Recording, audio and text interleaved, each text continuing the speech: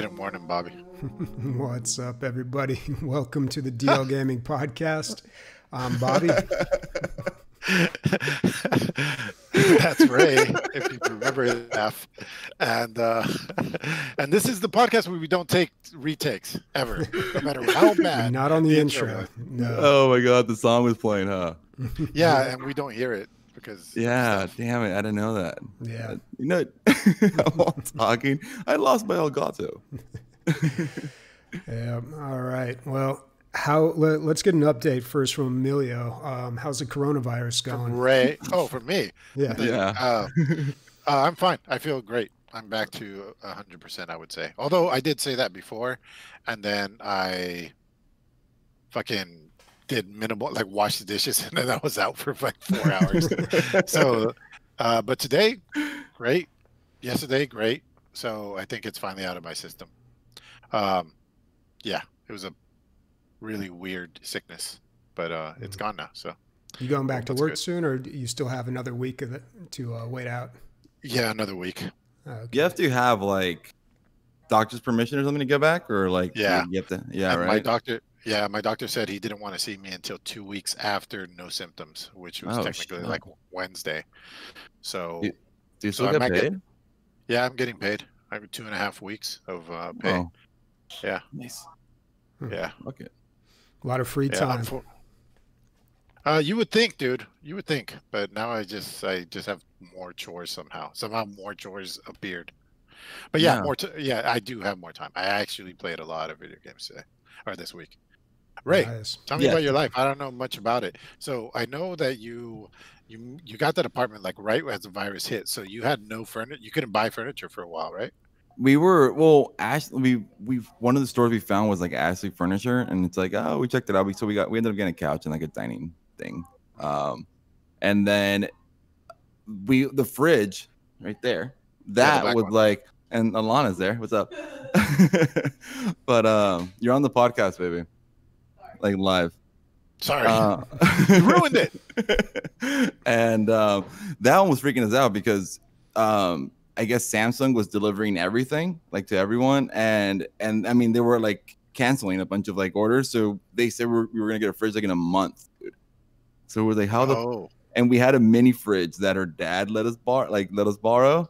So that's what we had in the kitchen, a little fucking, I don't know, like 3x3x3 fucking yeah, foot, yeah. fucking Standard little mini mini. fridge. Yeah, dude. And it would be we had like just eggs, cheese, a thing of Yeah. milk, and that was it. And then we And tried no to have ice.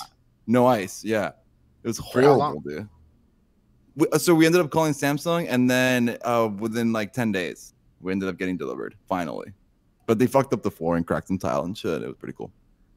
But no, dude, it sucked because we ended up getting here, and people ask me like, "How's LA?" And I'm like, "I don't know. Check out my apartment." You know, that's pretty much it. That's all I have. It's just these fucking four walls, dude. And we were exaggerating at first, where we didn't want to go out, do anything. But we still don't go out or do anything. We just look at, but I mean, like now, because we would order Amazon Prime, like the fresh or like or Prime Now for all our groceries, and everything that came in, we had to wipe everything fucking down, make sure everything was like COVID proof and I don't know, dude, COVID free, and gloves. Freaking, we went all out, dude, because like we wanted to be able to go back to San Diego and visit our families.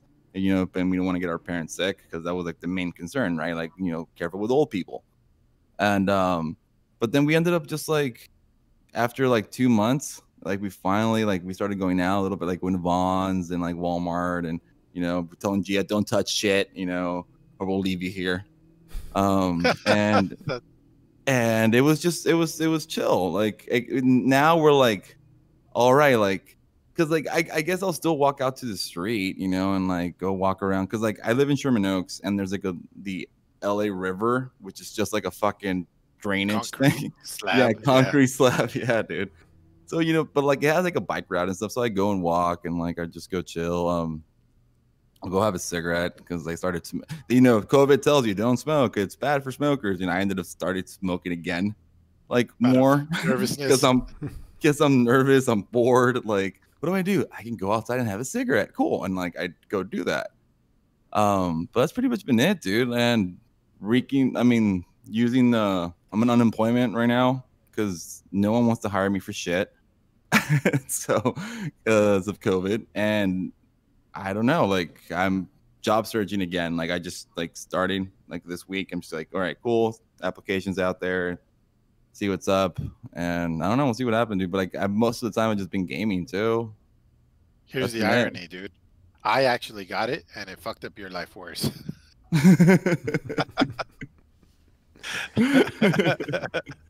Yeah. Damn. Cool. Let's talk about some video games. Yeah, dude, go for it. All right. Who wants to start? Don't everyone jump at once. Jeez. Well, I got the most. So I've only got one game, so I'm saving it. Someone else go. Yeah. Okay. Dude. Okay. So because you know, I was playing a bunch of Warzone, and I was playing and I was still randomly playing Apex or CS:GO and Valorant. You know, a lot of Valorant. But I got bored. Wait, is it true that it's 200 gigs now? Yeah. Warzone? It's like it's around 200 gigs. Ooh. It's ridiculous, dude. It's ridiculous. Why? It's like you don't feel it, I guess. I don't know. So when these 50 gig updates come through, or these 90 gig updates, do you see the update and you're like, oh, that totally makes sense that it's 50 gigs? Or No. It does not fucking make sense to me because it looks like just like hot fixes, or like, you know, they nerf some weapons or add some weapons, and that's pretty much it. Like I don't see where these 50 gigabytes are fucking coming from. And some people, like, sometimes they'll say that, you know, they'll data mine, and they'll be like, you know, inside the stadium they're finally building stuff in there, you know, or little things like that. But I don't feel it, dude. Like I don't know why they're so huge. And I feel like as the whole COVID thing happened, since a lot of them are working from home, I feel like since they don't have access to maybe like a lot of stuff to compress their files or something, they're just like, fuck it, let's release it, you know. And it maybe there's not enough work, you know, behind it. That's why these files kept on getting bigger. But yeah, dude, my game was messed up. I couldn't play any Warzone for a while because it was giving me an error, and it's just over and over and over again. I was like, I can play a game for like 10 minutes and then it would crash.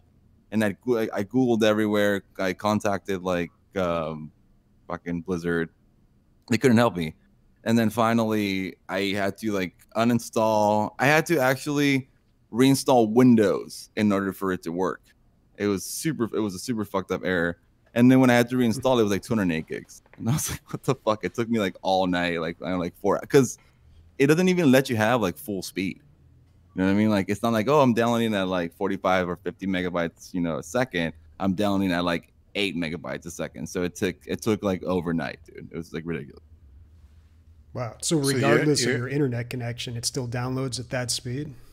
Yeah. It's just, I guess the Blizzard server sucks, dude. And like, or some of the updates, sometimes they'll be, you know, if the updates just came out, of course you're downloading at 4 or 5 megabytes. But then if you wait for the next day to download the update, then you'll be like at 20 megabytes. I guess it just depends how crowded their servers are. Damn. But I got I got bored. I got bored of Valorant. I got bored of Warzone. It was just, Valorant was fun, but a lot of people didn't want to play because they didn't like the cartooniness to it. Which, you know, I just think about, they prefer CSGO, but then I look at CSGO and I'm like, it's not like it looks fucking real, you know what I mean? It's still a little cartoony. And then people don't like, some of my friends don't like the abilities, and I'm just like, dude, the abilities are fucking awesome. I think it adds so much more. Like, instead of having just a basic ass like smoke grenade, you know, your dude throws a cloud of smoke, or like a Molotov, the guy throws fire at people. I think that's freaking awesome. It's the same thing, but I started getting a little bored of it. And is that game officially out yet? Yeah, it's out there. You can totally play it. It's free. And it's free to play? Free to play. What did they go with to make money? Loot boxes, or what do they have? No, they're not loot boxes. It's just skins, dude. But these are the most expensive fucking skins I've ever had, like I've ever seen. Because you can go on CS:GO and buy a pistol skin, with like whatever Valve credit or whatever the fuck Steam credit, but like. Or you buy them cash. No, wait, you get them in the loot box, or you pay cash for them, like in the Steam market. But you can buy a skin for like 10 cents, 20 cents, you know, like a shitty skin. But if you want your shit skinned, like you just do that, or buy keys to open up brand new loot boxes. But fucking Valorant, if you want all the guns, it's like $400 or something, like all the skins for each gun, and like each skin's like $30 to $40 a skin. Jeez, is there any alternate way to get it? No, dude. Like, So it's just that's how they make their money. Yeah, that's how they're making their money. Yeah, and these are just skins for guns, not your character. No, not for your character. No, and then you don't have all the characters. Like you start off with 5, I believe, 5 or 6, and you can buy them or earn them as you level up. As you level up, you earn them. Yeah, they'll be like, oh, you know, you can unlock a new champion, and well, not champion. They're called, I forgot what they're called there. I call them a champion because I've been playing League, but I guess League does the same thing with their skins. They'll have like super epic skins, and those cost like $30, and people pay for them. So I'm guessing they use the same business model for Valorant, and they're like, we got skins for guns. And dude, you're playing with people, and they have those skins, man. Like you see people with like, oh, that's $25 skin. Like that guy did not give a fuck and just gave him $25 for a skin. I get it. You know, I get the part where you want to support, you know, the developer for giving you like a fun game. But at the same time, it's like, it's just a fucking skin, dude. I don't care. I don't get it.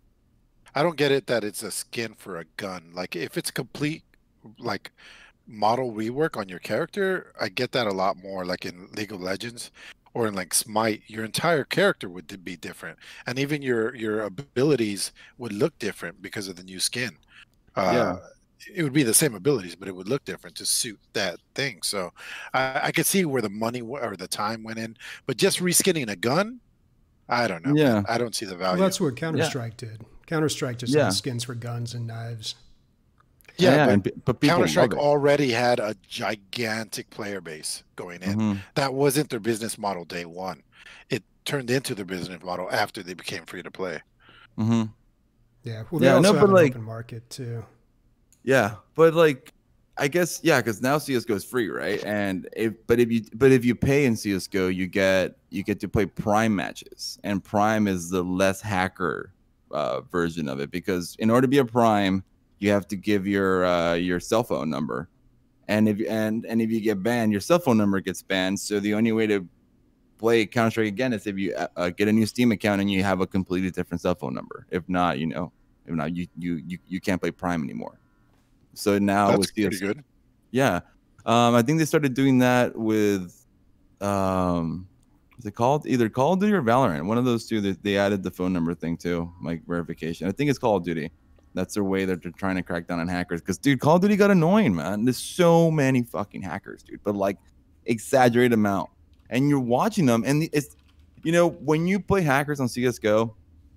You'll be like, that shot was kind of weird, you know. He had a flick. That flick was too perfect, you know, or whatever. And you're watching them, and you're like, nah, he's not hacking. And then, you know, you really have to catch him, like you have to like watch the analyze shit. Yeah, or like watch the replay after the match is over, where you could turn off walls or like see people like the outlines, and you see the guy aiming at him already, you know, behind the walls, and then you can be like, oh, this guy really was cheating. But you have to really analyze it, you know. And Warzone, they gave 0 fucks, dude. It's just the guy will just be like, the guy's 600 yards away, and they'll just be like headshotting people like to fucking, they'll get Rambo fucking big ass guns and just like start demolishing people, and 0 fucks, dude. They don't care. It's just super funny. Like you get mad at this, like the second half, like, oh, it's bitch fucking hack, and then you watch like the replay, and you're like, oh, he's a fucking hacker. You're mad at him, and then all of a sudden you're like, let me watch him for a little bit, and you're laughing your ass off the whole time. It's super fucking entertaining watching a hacker. And then I've watched them to where, like the guy's like going all the way to to win, and then he goes against like another hacker, and then you see like it's hilarious because he'll be hiding behind a tree. Yeah, dude. They'll be hiding behind like trees and shit, and you'll see him like fire, like he'll be firing through the tree, try to hit him, and then you can't see the other guy either, and he's hitting him too, and you're like, oh, dude, there's 2 hackers going against each other. It's fucking hilarious. It sucks that an entire game is ruined because of that. Yeah, but you know they implemented the phone thing now, I guess. So, and there's been less hackers. They're cracking down on them like every like week or 2 weeks. They take out 50K hackers. But it's a free to play game, you know. I just started a new account. It's not a big deal. Yeah. You know? That's the only thing. But yeah, dude, I started playing League of Legends. That's the main one. That's fun. I was never. You have a ton of time, dude. That's a good thing. I know. It's such a hard game, though, dude. It's the hardest game I've ever. Well, what mode you know, are you playing in League of Legends? just straight up draft. Oh, okay. Draft and then I'm already level 36 or 37, so I can start doing rank now. But in rank, dude, I get owned, like destroyed, like it hurts. Like I normally don't get my ass kicked that hard in video games. You know, I'm normally pretty good at anything I pick up, but MOBAs, dude, I get my ass kicked. And Dude, it's like a giant mountain to climb, man. oh, dude, I'm getting better. You know, like I have a buddy, and he's been playing leagues for 7 years now, and he's really good, and he's the one that's like he's been teaching me. He's been teaching me and Daniel, and we were like, I guess we've improved a lot. You know, like I play mid, I play Annie, that's like my main, and then I'll play jungle with Echo or Graves, or what's the other one I just started playing with Master Yi and Fiddlesticks. I started liking jungle, but jungle's like I think the hardest position to play. I don't know.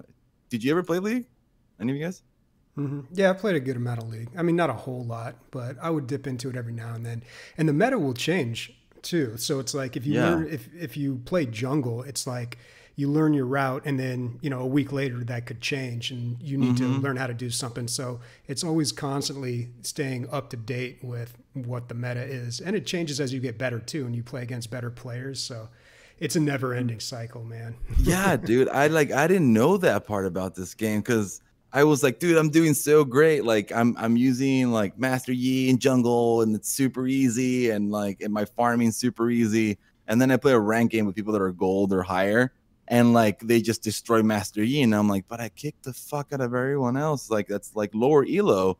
And no, they were just like, I just started getting owned. And then my buddy's like, oh no, it's because Master Yi's more of a low level elo, but when you get higher, you have to use these kind of champions. And I'm like, what the fuck are you talking about, bro? Like it's such a hard game, and being able to control the camera and focusing on wards and then focusing on the map and then like looking everywhere, dude. It's other level, man. I've never it's the funnest time I've had in gaming in a long time, learning a brand new type of game. But it's super hard, and it gets very frustrating. And like I'll play first person shooters and my fingers feel fine, but I play this shit, dude, and like I swear to God, I got carpal tunnel. Like I can feel muscles, man. Yeah, dude, I'm feeling the arthritis, dude, coming up. I swear to God. It's different physical muscles and it's different mental muscles. I could never, like, when the closest I ever got to playing this was playing Smite, and once they started, I needed to start putting wards down and think of more than one thing at one time. That I was done. Like I never really got good at playing the macro. I could kill what's in front of me pretty good, but thinking about things outside of my lane, I was terrible at. Yeah, dude. Like I started doing little by little, or like my friend will get mad and be like, "Why the fuck did you do that?" And I'm like, "Cause there's a million things I have to do, and I messed up with one, dude." Yeah, and that was it. Yeah. It's a job. But, it is, dude. It is. I'm learning wards now. I actually place my wards now like all the time. The pinks or the free ones, but then like every champion is so different. Like I use this champion called Fiddlesticks, which is like the skinny, scary looking scarecrow, and he has like more wards than everyone else, and they kind of like move and stuff. So like he puts up fake scarecrows, and when people see him, they'll chase him. So like I learned to use wards because of playing Fiddlesticks. So now when I play like Annie or I play like Master Yi, I place more wards now. And then learning other champions have helped me get better with like, because I was good with Annie, and then I started playing other champions, and then I came back to Annie and I got even better, with Annie. Like, no, for sure. Like the best way to learn against or fighting other people is learning those people, playing them. I lost sound. Yeah. No, you guys hear me? Yeah, I can hear you. All right, there we go. Okay, cool. Yeah, you have to play everybody just so you know what the weaknesses are. Yeah, which is like the worst, because like if I look at the game time I have right now, it's like around 4 days that I have on League. So almost more than 100. I have more than 100 hours in the game already, and there's still people like, you know, like some champion will come up and be like, who the fuck is this guy, dude? I don't know who he is. I have no clue. There's 150 champions, 120 champions, something like that. Yeah. In league. So I'm like, I've never seen him before. And my buddy was like, yeah, no one uses that guy anymore. That guy came out like 6 years ago. And I'm like, okay, what should I, you know, look for, you know, because everyone's different. And they'll be like, I think he has a stun. And I'm like, what the fuck, dude? And then he'll be like, not even they will know. Yeah, dude. Yeah. It's such a crazy game. It's such an old game because it's been out for what, 10 years now or more. Just to jump on and like try to learn the meta for each week, you know, because every patch always changes what character. And I guess Riot tends to fucking like, they have their priority character that they always want to fix and make sure they're used with like the, you know, like the championship, like World or LCS or whatever, like, you know, tournaments they have. And then they have other characters, the other champions that just they forget about, and they're just there forever. You know, it's just like, you know, if you guys want to play them, cool, but you know, we don't give a fuck about them. Have you spent any money on it? No, not yet. My buddy got me a skin, and he's like, "It's here. Here's your early birthday present," and he bought me like a Master Yi with like a lightsaber. It's super cool, and it's got like the lightsaber sounds. It's pretty badass. That's cool. Have you thought about it? Oh yeah. I want my Annie to look badass, but then I go, it's just the skin. I don't want to pay $15 for a skin just so she has a fucking Tron suit and her bare tibbers is like a badass like armor and shit, you know. Here's a life rule for everybody. No buying skins when you're on unemployment. That's just We're gonna start with that rule and then exactly. Exactly, especially because like Alana's on my ass when I start buying shit, so she'll know. She'll totally know. So Ray, I could tell that you haven't been outside of your apartment. You just talked for 45 minutes straight. I did. Welcome back to the cast.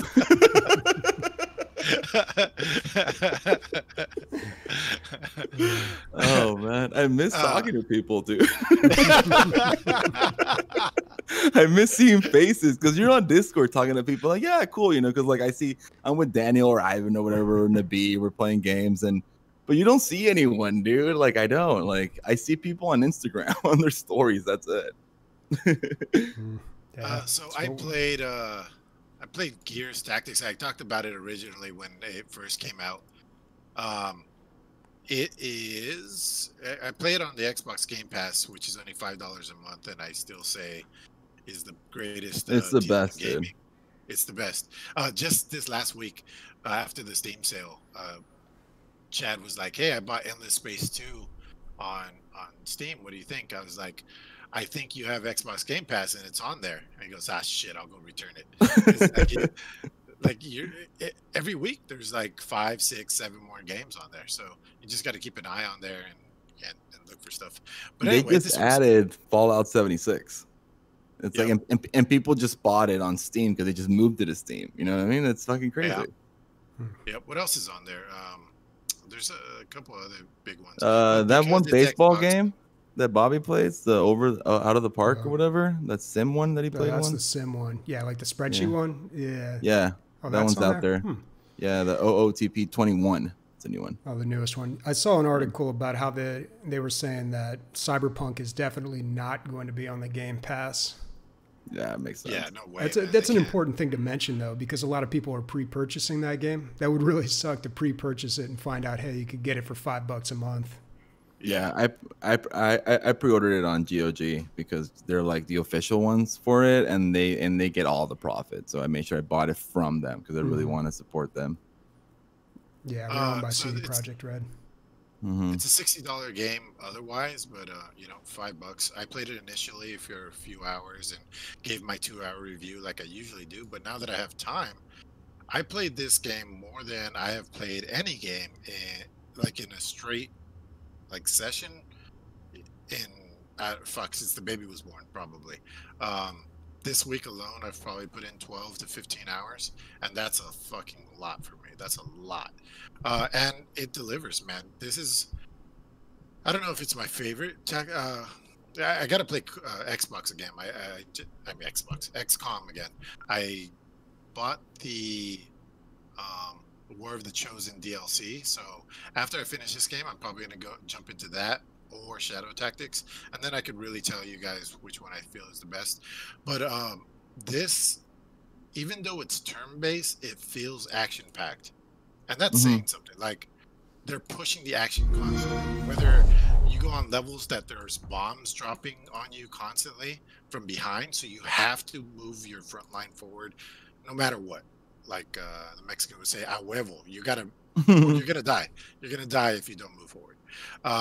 So that just pushes you and makes you fight in a way that might make you uncomfortable. But that's the game, and there's a lot of modes that are like that.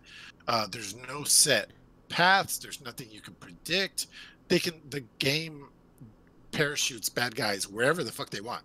So you can't plan for anything. It's just chaos all the time, but it's fun chaos. And you get crazy bonuses for doing like melee attack, assaulting with your bayonet, like stabbing them with or like chainsaw kills. Like everybody gets a hard on in your crew if you get a chainsaw kill. They're like, "Oh yeah, fuck yeah, dude," and they all reload because you got a chainsaw kill. And you're like, "Oh shit, that really fucking helps me out." So you try to get chainsaw. I have another guy. He heals everybody 20% if he chops a head off. Fuck yeah, I'm trying to chop heads off. So you're just like always assaulting, always assaulting. Well, now I've had it for 2 months. For $10, it's fucking incredible game, man, for sure. The story, I will keep saying, like the cinematics are fantastic, the graphics are really good, but and the story is good enough to carry it. Like it's not, you're just gonna blow your head away, but I'm paying attention. So that's pretty good for me. I don't usually pay attention to stories. The big one here, something I've never seen before, is true boss fights, like true giant, huge monsters that you have to fight. And you don't see these in these turn-based strategies. Usually, it'll be a boss, but he'll only take up one square on the chessboard, right? This is like, it almost changes the entire game. I fought something called a Sarlacc or Marlac, something like that, and it was it looked like a Rancor from Star Wars, and it had a weak point on its back, and so you had to surround it and continuously shoot it and make it turn around because it was pissed off, and keep it dancing, because if it went in one direction too far, it would stomp and kill your guys. So I've never seen that before in a game like this, and I'm a huge fan. It's a really, really good game, especially if you pay $5 for it. Oh, and if you never signed up for Xbox Game Pass, I don't know if it's still valid, but $1 will get you first 3 months. Yeah, so I think they still have that. I think my buddy got that the other day. If you can't afford it, $1, dude, let me know. I will send you $1 so that you can get fucking Xbox Game Pass for 3 months. You know, for Gears Tactics, like I downloaded it and I was like, I'm ready to play this. I want to see who wants to play with me because I thought it was a multiplayer like tactics game, and it's not. It's just single player. So I was just like, maybe I'll try it later. I was talking to JP Diddy about that, about like why more tactics games aren't multiplayer, because you're just taking turns. You don't have to spend a ton. From a non-development side, it seems like it's super fucking easy, right? Like, oh, you just have somebody else come in and make a couple, 2, 3, 4 clicks. It's not like you have to worry about netcode or anything like that. But whatever, because it would just be you hanging out with your friends. If you could play XCOM and each one of you was one of your friends, it'd be fucking dope. Yeah, it'd be fucking awesome. It'd be Divinity Original Sin is what it would be. Pretty much, just with more combat. Yeah, way more combat. That's my dog. Yeah. You got a little golden doodle. I haven't seen him. Oh, it's a Labradoodle, huh? Yeah, golden doodle. I guess same shit, right? I think it's just the hair. Astro. Yeah. Great He's name, like 4 months now. He's 4 months now. He's hilarious, dude. He's smart as fuck. Actually, it's like the first week he was already going outside to go poop and pee and everything. Like after the first week. Like I got him at 8 weeks. When I got Jocko, I heard how smart cattle dogs are, so I looked up smartest breeds. Poodle is #1. Yeah, poodle. Yeah, but aren't they? So they're kind of dicks, though. So so this guy's golden retriever and poodle. So he's got the smarts of a poodle and he's got the friendliness of a golden retriever. Oh, that's a good So- mix. That's awesome. Yeah. Yeah. Yeah. So he's awesome. And dude, the hair, no hair falls out ever. There's no hair. There's more body hair of me in the apartment that there isn't that fucking dog. That's Like- disgusting, dude. I also played Curse of the Dead Gods. I've played this before, but it's in early access. I was a huge fan of it when I first played it, and I've touched base on it again, and it is fucking way better than it was, and I'm super excited about where it's at. It's a roguelike twin stick shooter, fucking action RPG. It's my shit. But this game, when you take a look at it, take a look at the lighting effects and what it looks like. Man, it really feels like you're exploring these caves, and there's a lot of mechanics at play here. So, the first mechanic is the light mechanic, right? So, you are stronger if you're in the light. So you have a torch. You can fight with your torch, but it does very little damage.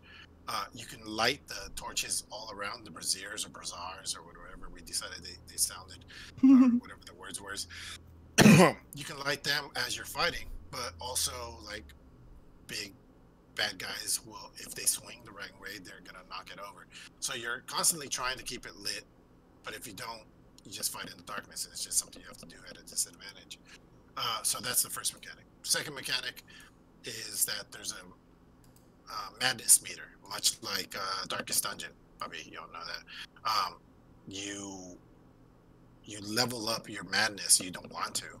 Every time you level it up, you get a new perk or quirk, something negative. It's very rarely positive. You'll get something like all your damage is now taken in gold before health. So you'll never have gold again, because every time you get hit, they take gold, or the map disappears. So you don't know where you've been in the map, so you can't plan anything out. Stuff like that.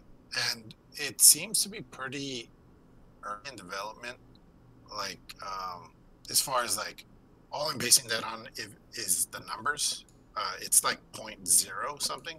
So it doesn't seem like it's close to releasing, but if it released right now, I think it would do just fine. I was having a great time with it. I'm watching the videos on this game, dude. It looks fucking sweet. Like, dude, it looks fucking sweet. I normally bag on your roguelikes. I'm like, it all fucking look the same. Yeah. This one looks really cool, dude. Like, Yeah. pretty badass. There's a dodge roll, and there's a super unforgiving parry.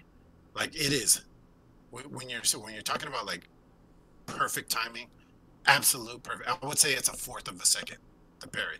So there's like no forgiveness there. Having a great time. Highly recommend it. I think right now it's $17.99. I don't know how much it was on the Steam sale, or if it was even on sale, but I can definitely recommend it. Again, how I usually do early access games that I'm really interested in, I'll probably circle back at this. I'll probably delete it for now and circle back at full release, or maybe in another 3 months when I remember about it. It's not on Xbox Game Pass, right? It is not.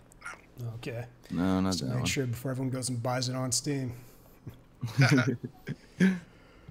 So let's see. Project Warlock. There's a demo. So I played the demo. I'm not gonna get too much into it because you can just play the demo for free. It's one of these games that it's a modern game that's trying to circle back to old games. It's a Doom clone. You even when you walk, it's that really floaty, like your gun sways super drastically. The way that you interact things is like spacebar. It's just going back to the old school stuff. It looks hell of a lot better. I own this game. I didn't even know I did. Yeah, you own every game we ever talk about, right? I've never played this shit. What the fuck is? How do I own this? I don't know. You probably got it in a bundle or something. Probably. Yeah, I think it was on Humble Bundle. Might It's have only been. $4. Yeah. It's $4.20 right now, after the Steam sale. So, Yeah, pick up the demo. See if you like the demo, you'll know in 2 minutes if you like this game. It's not really for me. I'm not going to continue playing it. I'm not even going to play the $4.20. But it's got really good reviews. It's like 90% on Steam. They have a bunch of 8s on there from various websites. But it's just, I don't know. I think we should be going forward, not backwards, personally. But it feels a niche for some people, you know. The game looks cool. I'm looking at the art. It does look good. And the video. It does look good. I might just download it. It's pretty cheap, and it's usually only $12. Yeah. And even $12, not even $11.99. Yeah, this one's been out for a while, and that's the lowest I've ever seen it. $4.20. It's a great price for that game. Yeah, I'm not saying you're not going to like it, guys. I'm saying it's not something that I would play, but it's worth taking a look at for the free demo for sure. Yeah. And the last thing I played this week. Oh no, Bobby, go ahead. Oh, okay. I should have talked about this when you were talking about Gears Tactics, because I also played a turn-based tactics game. So the idea was that I was going to play, last week I said I was going to play XCOM 2 because I bought that game right when it came out, played 15 minutes and was like, yeah, I'm over it. And I always meant to go back to it. And I'll probably never play that game, man. Like last week was the week. But Nick, thank you very much, bought me Warhammer 40K Mechanicus. And I didn't even know this game existed. It's a turn-based tactics Warhammer 40K game. Now, I'm not really super familiar with the Warhammer genre. I played one of the Space Marines games. I think that was it for a little bit. It was like real console-y, you know, just like an action hack and slash.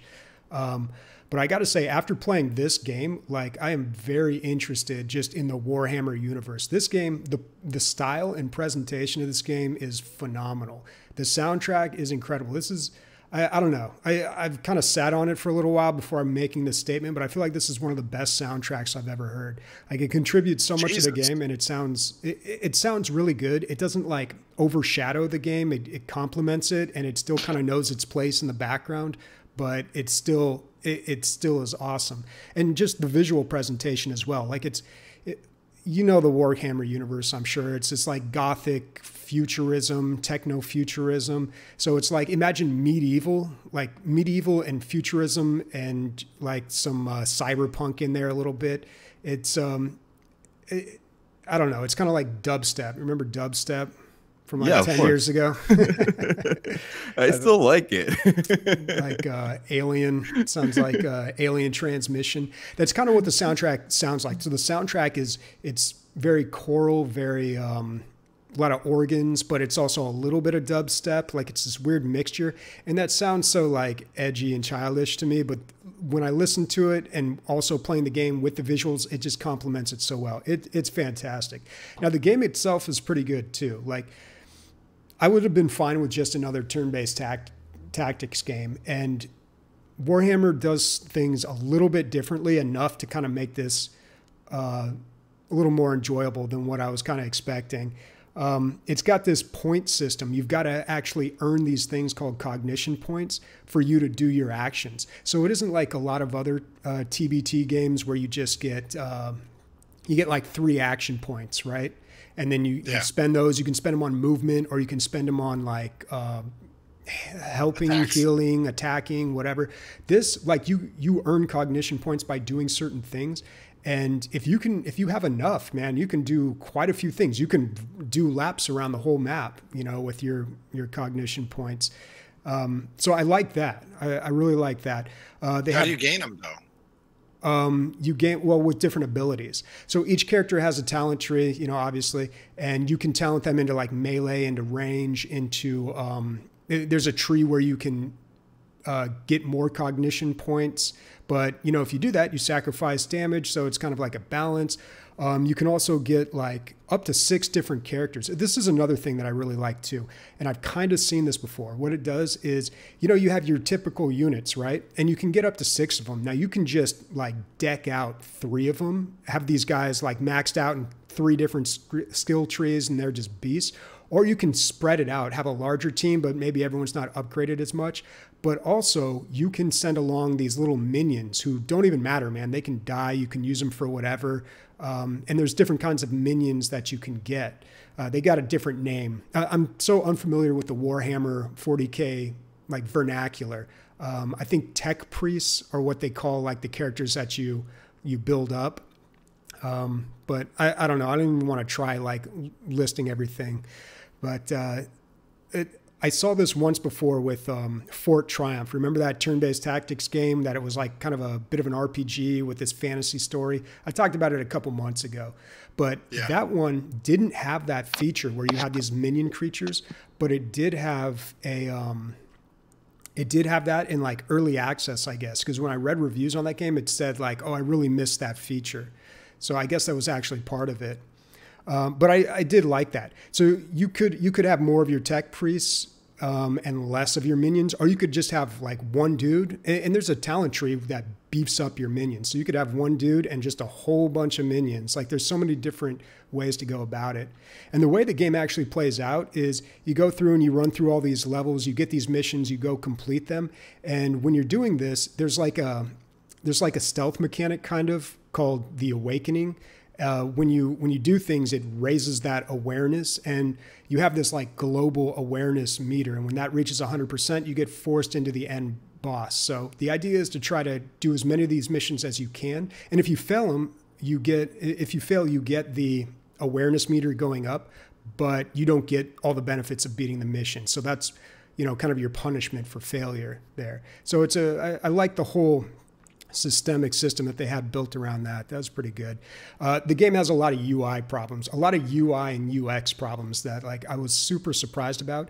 These are things where it's like you just need one person to play the game to realize that doesn't work, man. Like when you're doing your talent trees, every time you spend a talent point, it kicks you back out to like your main screen with all your guys. So if you got like 5 talent points to spend, you have to go back into the guy, click, I want that one. Also, it doesn't let you select the talent points and then lock them in.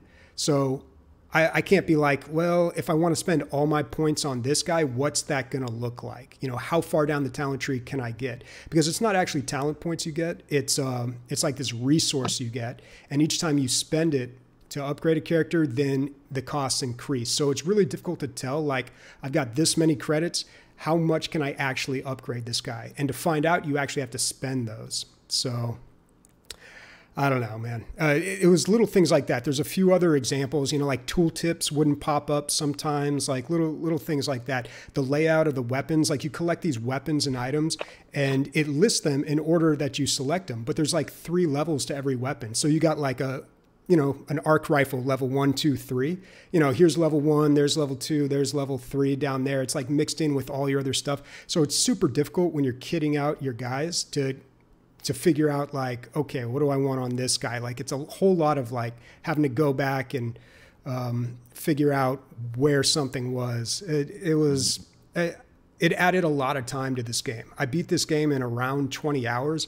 I want to say like 2 hours of that was just trying to figure out the UI. Fucking UI. Goddamn, UIs are like this one. It's funny that twice I'm going to mention Endless Space. Like we gave Chad and I gave Endless Space 1 a good review, almost basic entirely because of the UI. The UI is incredible. And I will die on this hill. If you don't know how to make a UI, just copy a good one. That nobody's gonna say anything. It's fucking it's buttons. It's buttons on the screens, guys. That's all it is. Yeah. Fucking figure it out. It's nothing frustrates me more than a bad UI. Yeah. It's unfortunate. I don't play many games because like I'm mostly an FPS like shooter guy. So like, right there you really don't need a good UI. You know what I mean? It's just kind of basic. Well, I mean, it depends on the game, dude. Borderlands had an awful system, at least for the first and possibly second game. Oh, that still does, dude. I played Borderlands 3 and like I can't say like, oh, I stopped playing it because the UI sucked. Like that never even crossed my mind. It never crossed my mind. Yeah. No, it's like in Borderlands you constantly have to think, oh, how do I do this in this game? I know they do everything different, and that's not how it should be. It should be like your fingers should know how to do things automatically. It should just all be intuitive, but it's not because somebody wanted to be different and edgy. Or didn't test it. I don't know. Because like I was saying earlier, I feel like this is something where you play the game once and you realize right away there's a better way to do this. But I don't know. Maybe that's just me. I guess like my first real UI I'm going to test out is once Baldur's Gate 3 comes out, because that's going to be my first strategy game I'm ever going to play. Because I'm finally opening up to different games, and I'm excited for that. So hopefully the UI doesn't suck, and then I can actually compare with you guys now. You know, we can share notes on UIs now after that. Yeah, there you go. Well, I mean, that's an RPG game. That's going to be pretty complicated. Yeah, but see, like, for instance, Divinity Original Sin, I can't think of the UI, and that's a good thing. I shouldn't ever have to think about your UI. Like, I was like, is it a good? Is it bad? I can't really think. Now that you're bringing it up, I'm like, well, if I didn't notice it, it's a fantastic UI. Yeah. Does that make sense? Yeah, if it's done right, you don't notice it. Yeah, like when I'm playing Minecraft, I don't even notice it, dude. Yeah. But it doesn't ruin this game. I mean, this game is pretty good, and it's on sale right now, or it was. It was on sale for around $10. Now it's back up to $30. It's still a really good game. Like I really enjoyed this. It did enough different in the turn-based tactical genre to keep me interested, and it'll probably be another year before I play XCOM 2 because of it. But it's interesting that he like what Nick is trying to do is he's trying to fucking get us in the Warhammer 40K universe because it's such, you know, he's balls deep right now. He's painting fucking he's painting armies and stuff. And he's like, oh, I have a great segment for you guys. I'm going to send you each a figurine and then you paint it. And I was like, yeah, that's going to play real good on an audio podcast, bro. But yeah, but I will say, like, this game definitely got me into that. And I read a few reviews on this game, and one of them said, like, I wish every Warhammer game was this good, or like every soundtrack should be like this for a Warhammer game. So it makes me think that this is a bit of an outlier. Like, I've played the best one, and if I'm all excited about Warhammer 40K and I go play another game, because let's face it, this Warhammer has hoarded themselves out to every single genre, dude. You can play a Warhammer tabletop game, a Warhammer RTS game, an action, like a first-person shooter, an action hack and slash. Like, there's all sorts of games out there. But I have a feeling like I'm going to be a little let down because they aren't as good as this one. And, you know, usually when I really get into something like this and I'm like blown away by you know, the world building of a game, like, and I want to explore more of it, my natural reaction would be to, you know, what kind of books do they have for this? But I'm also worried that, like, the books they're going to be like young adult books. I think we talked about that last week, just about how, like, it's hard to read those. And also, like, so much of this is visual and audio too. Like, I don't know if it's gonna come across in a book as well. But if there's some good recommendations out there, let me know. I think I made the mistake with Warhammer back in the day of starting it, like most people I think make this mistake. Their entry point into the Warhammer universe is the Space Marines. And, you know, like the tooltip in FTL said, humans are boring and uninteresting. Like, that's seriously the most boring part about Warhammer, I feel like, is the Space Marines. I don't know who these dudes were that was playing, but these guys were awesome. Like, they had these big, like, giant space cathedrals with organ music, and they're all like tubes and light beams coming out of them. Like, it was incredible, man. I believe they're the Chaos Marines, but don't quote me on this. I'm just grasping at straws here. But there is, if you got into Warhammer 40K, it would be like getting into, like, hearing about. I wouldn't even. I say there's more, way huge. More lore than Star Wars. Yeah, way more. It's like, yeah. So, well, you think? Because, like, Star Wars is huge. I mean, but because you're talking about millions of books, dude. Well, I mean, Star Wars is huge, but we always just focus on the same people. You know, giant, huge universe, always focusing on the same people. And I feel like Warhammer kind of spreads it out more. There's always the different factions, and each of those factions have all their little stories in there. So that's true. Yeah, I've never even played any, like, Warhammer games. The only one I actually played for, like, a little bit was just Vermintide. And that was because it was more up my alley, I guess. You know, first person, you know, fucking beating the shit out of people. That's kind of cool. Yeah, rats. Well, that was Warhammer, just straight up. That's Warhammer. So then, if you put the 40K on it, that's 40,000 years in the future from then. Okay. Yeah, so it's almost like It's almost what Bobby said. It's like medieval and then future medieval. It's the same shit, but it's like in space with fucking. The other one, Bobby, that I played is there's the 4-player co-op that plays like a little bit like Left. It was called Space Hulk, and that game. Remember I was talking about it, Bobby? The Space Hulk Tactics. No, this is like Deathwing, that was it. Deathwing. Yeah. I think it's Space Hulk Deathwing. I think that's what it's called. Yeah. And that game was pretty good, man. The amount of just detail they put into the walls, I was just like blown away with. I didn't get too much into it because I couldn't run the one of them, but yeah, I mean there are some good games out there. Yeah, you just got to dig around and find them, I guess. Yeah. There's like an actual bundle with like Space Hulk, Deathwing, and Vermintide 2. Like, are they that similar? Is that like is that what probably bundled together? Yeah, it's probably the same company that made them. Yeah, I played the first Vermintide. Oh well, Space Hulk is based on Warhammer. It's a Warhammer franchise. It's a Warhammer 40K game. Yeah. Oh, but it doesn't have the name on it, dude. That threw me off, bro. So I also played Devolverland Expo, and this is a very clever marketing idea. So Devolver Digital, which is my favorite publisher, which is weird to have a favorite publisher, but whatever. I like all the games they published, and so they're my favorite publisher. They did like an hour-long presentation, very, very close to. It reminded me the most of the Game Awards, the video game awards that just happened. Is this their way of like, since E3 was canceled? Yes, it's exactly. Okay, that's awesome. It's their joke version of it, kind of. And so they have this hour-long presentation. You can watch it. It's funny. They're just like constantly making stupid jokes. I would say out of the 50 minutes, 10 minutes is actual game footage, and the rest of them is just doing like SNL skits. But they're funny. I was laughing. I just didn't have time, so I fast forward through a lot of it. But it was my brand of comedy. Like the chick's trying to like. She's trying to tell you how awesome something is, and blood's just coming out of her nose and shit. It's just ridiculous. Stuff like that. I'm downloading this right now. Looks awesome. So then the game, which plays like a demo, obviously it's free, is that you're sneaking into E3, or it's the same entrance as E3. And going to the Devolver Digital Expo that got canceled because of COVID, but you snuck in anyway.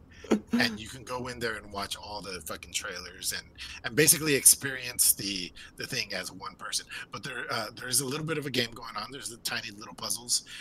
There is security bots looking for you, but you luckily have a t-shirt launcher that you shoot fucking promotional t-shirts at, and you can knock down the fucking robots as you go around the whole thing and look at these games. And you have quests like watch this trailer, watch this trailer. So it's fucking awesome. I thought it was a great way of doing this, especially since, you know, they usually have a booth at E3. So whatever we're going to spend that money on, we'll give the money to the fucking Shadow Warrior developers and have them build this for us. I mean, I'm guessing. I mean, it felt a lot like a Shadow Warrior game, so I'm guessing that's. Yeah, it was the dev team, Flying Wild Hogs, I think they're called. Yeah, there you go. So anyway, we're checking out. Even if you hate it, it's fucking free and it looks cool. The graphics were way better than I thought they should be for something like this. They look pretty good. They kind of like little like Duke Nukem old like style, like the new Duke Nukem. Like I can't think of another game that kind of looks like that. Duke Nukem 3D. Yeah, but so we're checking out, and it's not on the radar, but I'm going to jump into the radar and put something on there. One of the games that they were promoting was Carrion, and Carrion. Am I saying that right? Carrion. Is Carrion? Yeah, it's a side scroller 8-bit adventure game where you are a mutant mass of meat and you kill things. You're like the horror creature, not the humans. You're not the hero in this. And this is more like 16-bit. This is not 8-bit. That's some awesome lighting. It's more like 16-bit, I want to say. Actually, if you want to, it's 32-bit. Either way, it looks nice. As this fucking disgusting horror monster that looks like a ball of spaghetti mixed with teeth and blood, and you grow as you kill because it's adding to your mass. And when I was playing the demo, probably 6 months ago, I played the demo. By the way, almost everything I'm going to talk about here on the radar comes out this month, which July is going to be great for like indie games. The bigger you get, and then you can't fit into certain air ducts anymore. So it's almost like the stronger you get physically, the less you can sneak around. So I guess there's some kind of balancing act there. But it's great, man, and it's fucking gory, and it's carnage, and like I remember scaring this woman that was just like having some coffee in her office, and I was like, I feel bad how much I scared the shit out of this lady, and then I took her head off. But and then now I saw a new mechanic in these trailers where you kind of like stick one tentacle in, kind of like in the Matrix where they plug in into the back of their head, and you control that character. And his friends don't see the one tentacle that's controlling him, and you can like manipulate things or shoot them in the head with the gun or whatever it is. So that's going to add to the puzzle element of the whole thing. So it's basically a puzzle game wrapped into a horrible horror movie mess of a, yeah, it's I like how they put it here. It's a reverse horror game. Yeah. It looks so neat, dude. It is really cool looking. I really hope that it gives me like a Stranger Things vibe too, because of the roots or whatever, like they're all red and stuff. Yeah, totally. Yeah. But it's whoa. I'm watching the trailer. It looks fucking awesome. Fast forward 7 months from now, I own this game. Actually, I already own it. What the fuck? They still have the demo up, which is cool, and the game's $20, being released on July 23rd. Not that far totally away. Play the demo. You'll get a gist of what the game is about. Another one that they were promoting was Shadow Warrior 3. Bobby, you probably know more about this than I do. Yeah, I mean, it's the next Shadow Warrior game. So, of course, Shadow Warrior was a game back in the 90s, known for being very difficult. It was like a Duke Nukem style game, but you played this guy with the samurai sword and a bunch of guns. And they remade it, I think, 2013, I want to say, and I played through that, really enjoyed it. The second one came out 2016. I was excited for that, but it was more like a Borderlands game. So I don't know. It was still fun, but I was expecting more of just like one single playthrough campaign narrative. And it looks like that's what Shadow Warrior 3 is going back to. These graphics actually look pretty good. I think they use the Unreal Engine. I remember it was the year that I went to QuakeCon that I saw Shadow Warrior 2. They had it on a big screen there, and they're showing off some video cards right before the game came out. But yeah, it's just another Shadow Warrior game. If you played any of the other ones, you know if you like it or not. But it's not coming out until next year, so we got to wait a little bit longer on it. It's like Duke Nukem if Duke Nukem was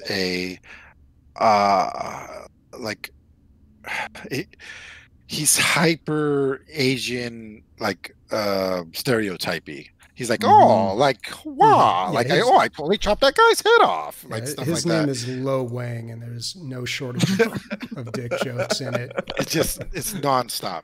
I feel like they changed his voice, dude. He sounds like Dr. Kim from fucking The Hangover.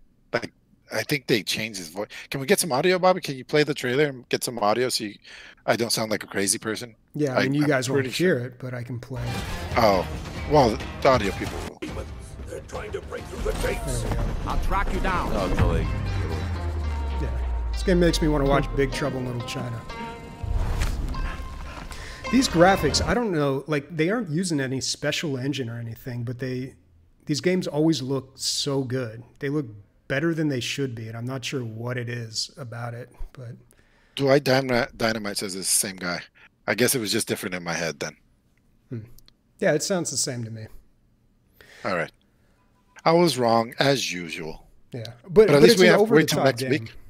Yeah, it's super over the top. Yeah, and they at the Devolver thing they showed some more footage of it, but it's the guns are so over the top, and I always like that with first person shooters, and when they're just like, you know what, let's just it's cool to have the realism, military sims, and just, you know, the realistic guns, but I like when they get a little crazy and, you know, your guns shoot shurikens and lightning and stuff. Not to mention all the different abilities.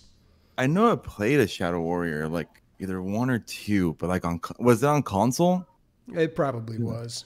Because I do remember playing this, or maybe it was just very similar. But this was a while ago, and it was just super over the top, fast, like switching from like a samurai sword to like your gun, and that was really neat. But I didn't even know they were still making those. Like, when you mentioned it right now, I was like, oh, really? They want a sequel? Well, they've done pretty good. They're not like huge games, but like enough people play these games. Let me look up Shadow Warrior 2. And first of all, see how much that's going for. You can buy it for $10. Wow. It's on sale right now. $10, usually 40. But yeah, I mean, they've got 13,000 reviews. Oh shit. Very positive. Like 1 million people own it on Steam. Yeah, like it's pretty popular, especially if you like those old style games like Painkiller. If you played those back in the day. So Bobby, I wasn't sure. They haven't brought back. What's that? So if somebody picked up the free version, which I did, can I play with you on Steam? Do we know? The free version of what? Oh, I thought you guys were talking about Killing Floor 2. No. Oh, no. No, you just did that thing where you go away and you come back and you have no idea what's going on. No, I know. But yeah, let's talk about Killing Floor 2, because right now it is free on the Epic Game Store. There's a few other games that are free too. Who cares though? I mean, Killing Floor 2 free, you gotta pick that up, man. I didn't see this coming. I had no idea this was going to happen, but I'm so glad it did. This is a game I love to get back into during Halloween and Christmas because of the events they do. And, you know, even sometimes if other people are playing it, I'll dip back into it. We got a lot of people in the community that play it. It's definitely worth picking up, man. This is my favorite wave survival game. Played quite a few of them. This is still my favorite one. It's all about slow motion and headshots.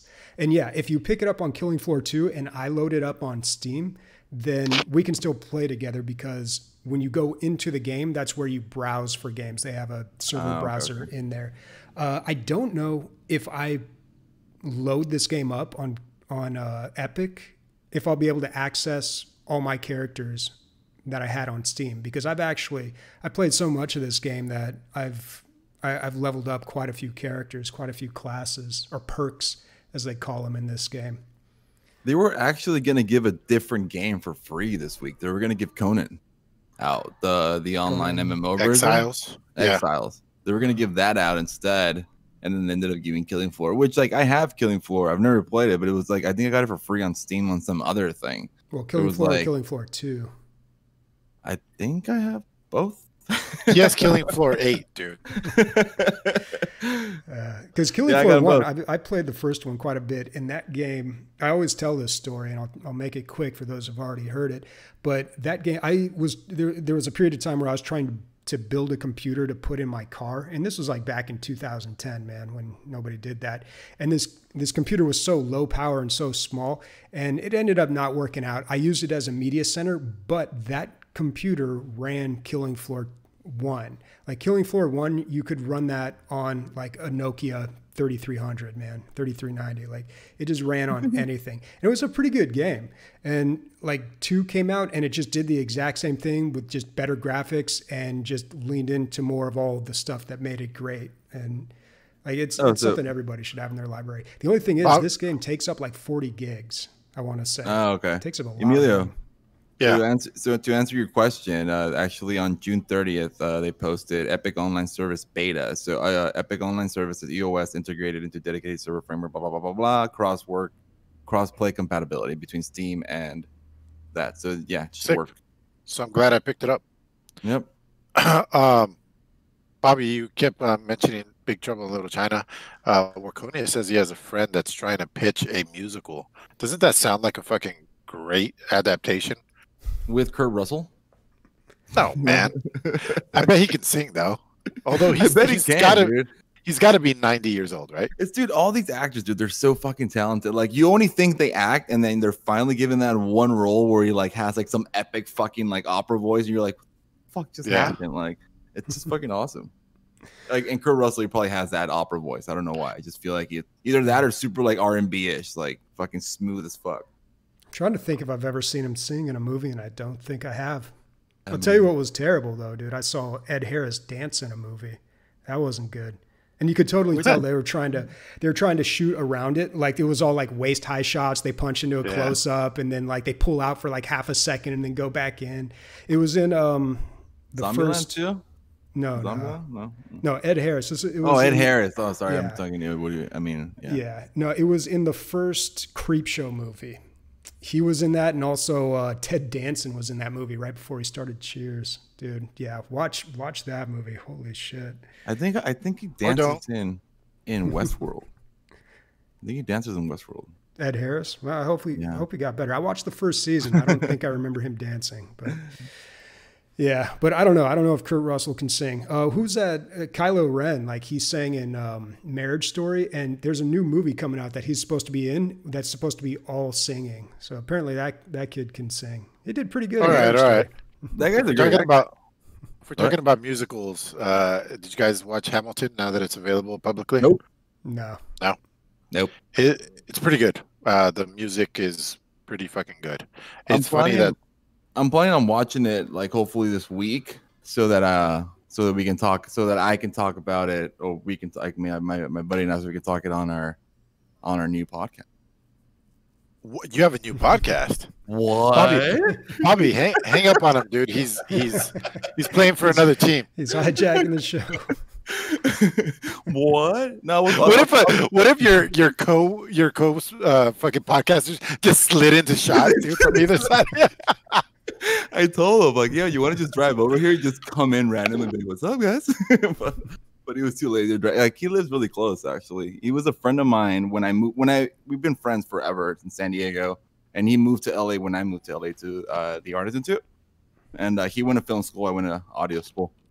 And like we started. We have 2 episodes, but we're gonna release them together. Hopefully this Wednesday. It's a pop culture podcast, so it's about Netflix, movies, Kim Kardashian's booty if it comes up on something happens, or Kanye for president, or not really. Maybe some video game stuff like like PS5, Xbox, stuff like that. Not really gonna hit it video games that hard. It's more like.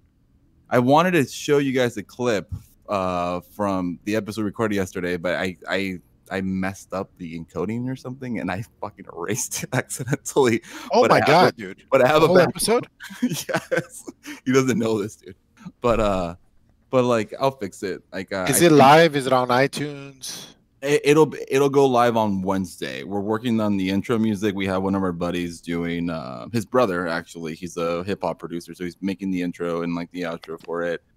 It was originally called Upload Culture. And our little model was like all the shit that's been uploaded. I mean, your weekly dose of shit that was uploaded to the internet.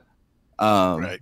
And it's just we just like our first episode, we just hit COVID and Black Lives Matter a lot because that was pretty much what the internet has been happening. Like that's all it's about, and cancel culture. Like we spoke about that, and then at the very end, we were like some pop culture stuff. We're like, oh, Disney. And we're like, okay, but like we're still really trying to get the rhythm for it. But we're I don't know. I think it's sounding the episode yesterday. I think it was good. It was the first one was just like the quality was shit because like I had everything mic'd wrong for some reason, and then you can hear the fridge in the background the whole time, so that wasn't good. And then I finally fixed it for when we recorded yesterday, and we're gonna upload it. Hopefully, have the website and everything up, and yeah, dude, it's a pop culture podcast. It's fun. I gave you guys. I gave you guys a shout out yesterday. Oh, now it's going to be called Upculture. Just cut it off. Upculture. We made a brand new word, dude. If you Google it, nice. There's a bunch of like Indian people dancing. That's it. That's all I can find for it. And but yeah, Upculture. It's a Upculture podcast. It's a pop culture podcast. Me and a buddy of mine, and Diego phoned in yesterday, and you know, same thing you and I did last time. We made fun of him most of the time, so. Yeah. He's so easy to make fun of, dude. Yeah, dude. And like we were talking about how, you know, they're renaming Splash Mountain, and when we were talking about it, the call disconnected because Diego was lagging on Discord. And then when he came back in, we're like, dude, we like bagged on you for 20 minutes and you were gone and it was awesome. And then we spoke about like Splash Mountain and he's like, what? So did you know? And he just fucking went into like all this crazy information that I had no clue about, like Uncle Remus getting an honorary Academy Award, yet we're shunning like it, but it's still like a crazy racist movie. So we went into those topics and COVID dreams, just some stuff that we been going through, which you guys check it out. So hopefully a Wednesday will be up, and then yeah, it'll be Upculture. Everyone Upculture. Cool, man. Upculture podcast. It'll be on Apple and Spotify. I'm glad you're doing something with all that extra time. Yeah, dude. It's like it's cool. Dude, like, when he came over, it was just like, you don't have COVID, right? Because like I want to see people, and can I hug you? Can we hug? Want to touch penises? Seriously, I don't mind right now. What was I gonna say? If I had any recommendation, dude, or like, do you guys have show notes? Yeah, of course, dude. Like I learned from the best. Come on. Just keep them loose, dude. Just keep them, especially for yours. Just keep it. Don't do stringent 1, 2, 3, 4. So for the first episode, we did that, but we went off on such a rant on the first thing, and then you can't. It's different because, you know, for PC gaming, you're talking about game after game after game and news, and we're doing like pop culture, and then we get into some like really cool, I don't know, just a really cool like sensitive topic, and then. But the thing is, it's comedic, you know, like he's a writer here in Hollywood, and he does stand up, and he's way funnier than I am, and not hard, really. And he's and like he knows his shit, so like he goes into these topics, like I'm learning shit from him, and then like whatever I know too, you know, we throw it in, and we're hitting these sensitive topics, but you know, we'll throw in some fucking. You know, really some fucked up jokes. See, that's basically what we have going on. See, Bobby knows everything, and I don't know shit. Well, I pretend not to know shit because I'm assuming that the listeners don't know shit. So they're learning through me. They're like, "Oh, Emilio's an idiot," but I'm actually learning. So I'll just continue being dumb, and here we go. That's what we do. But yeah, dude, no, like we had the notes, but like for instance, yesterday we were going to talk about South Park from their latest 2 seasons, like how crazy they've gone and how they've been like doing hashtag cancel South Park. We never got to it. We never did. Like we ended up going through all this stuff, and we were like 2 hours and a half, and we're like, yo, it's 2 hours and a half, and the hosting I'm getting, it's actually only gives us 400 megabytes a month, so we gotta cut it right now. We can't go that long. But Captain Gummy just he confirmed, as long as you have a mask on, you can still touch penises. So okay. Yeah, makes sense. Yeah. Makes sense. Actually, I don't have Twitch on, so I can do the chat. Oh, they've been talking to you nonstop, dude. No, man, I totally missed it. I mean, where we at, Bobby? Keep this on track. Where are we at? I have no idea, dude. Rocket Arena? You just did Killing Floor 2. Okay, yeah. So Rocket Arena. Rocket Arena is coming out in 2 days. It is a 3v3 first-person arena game, shooter game, and it's all rockets. Like every gun is a rocket launcher. It's a hero shooter, so you have your characters and they have their special abilities. But it's rocket jumping, it's splash damage, and the graphics are pretty good coming out of somebody who I've never heard of, Final Strike Games. Let's click on them, see what they have under their belt. I guess they worked on it. Apex? Is that right? No. Apex. Oh no, Legends? Wait, what? Sorry, I missed it. No. I just clicked on Final Strike Games and it took me to EA's page. So they haven't done anything that I've seen before. But the graphics look pretty good. Little Pixar-y, I guess. There's even a Disney princess looking one. There's one that looks just like Elsa. I think she's ice based. But yeah, so it's a hero shooter with rockets. Looks fun. Very good trailer. We Check it out. talked about this game, I think, when I was like one of my last episodes. I think I don't remember this at all. Because I've seen this before. I don't remember. I think so. Maybe, I don't know. Actually, I own this game. I totally do, dude. But only rockets, really? I don't know, man. We played a game, Loadout, that was heavily rocket based, and it was fun, dude. We played the shit out of the game. There's a lot of different guns in that game. Oh, it's EA. Is it going to be on Origin? Because I still pay for Origin. I mean, it's $30 on Steam for that price. I don't know, man. But usually the EA games are a lot more expensive on Steam, or they're never discounted. So I wouldn't be surprised if it was part of Origin Access. They still have yet to come out with that version of Origin Access that's supposed to work with Steam. $30 for this seems a little steep, but like I said, the graphics are there.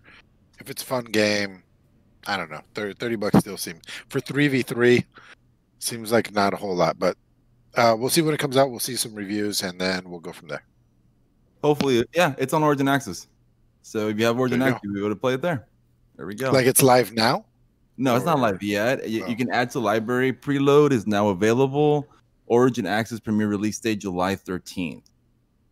So tomorrow, you can at 7 a.m. you can actually start playing this game on Origin. Cool. I don't even remember if I still pay for it. You still have Origin? I think you accidentally bought into another year. Yeah, that's exactly what I did. I accidentally did that too. I didn't want to. Yeah. I was that's like, how they get you, dude. Yeah, and you forget, and you just get charged, and you're like, "Oh, I don't want to. We're sorry, we can't do customer service. We're sorry, so we can't do shit about it." It's like, yeah, you can. Stop fucking lying, bitch. Like, meanwhile, they're not building. It's not like Xbox Game Pass that it's. They have a $5 model, and their model is get as many people by having awesomeness all the time every month. I feel like Origin was like, let's offer crazy good stuff right off the bat so everybody signs up for the year, and just put it in the closet and forget about it. Yeah, just forget about it. Yeah. Yeah. Dude, like Xbox game. Remember this was on the podcast when I was on. There was a game called Grounded, and it was like Honey, I Shrunk the Kids. Like it's like a survival. Oh, that comes up later. I think I put it in the notes. Yeah. Oh, I didn't. I decided not to because we talked about it a couple times already. But yeah, go ahead. Sorry. So that one's going to be an Xbox Game Pass, and I'm super excited for that game. That actually game looks really, really, really fucking cool. Yeah, that looks good. Yeah, we talked about it on the radar a while back, but I think it's getting close to release. Cool. I'm fucking stoked that it's on Game Pass. Yeah, I can't wait to play that. Did you play Minecraft Dungeons? You try it yet? No, but I was thinking about getting it on the Switch for Sam and Mia to play together because I've heard it's like a dumbed down dungeon crawler, so I think they could have a lot of fun with that. Well, like Inseedious was loving the shit out of it. It's like, it's such a great Diablo clone and blah blah blah. You should play, and I'm like, it's still Minecraft. Like I like Minecraft. You know, we currently have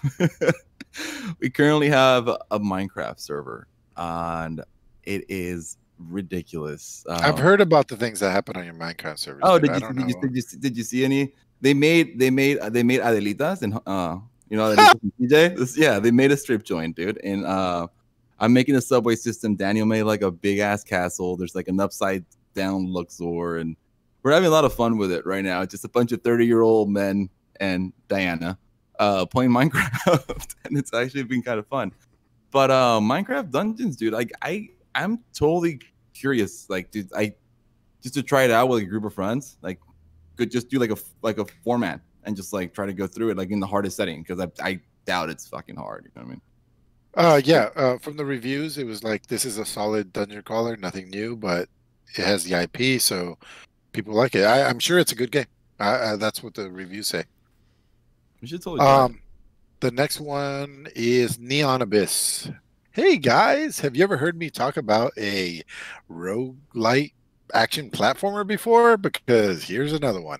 But guys, it's not like every roguelite that's announced I talk about.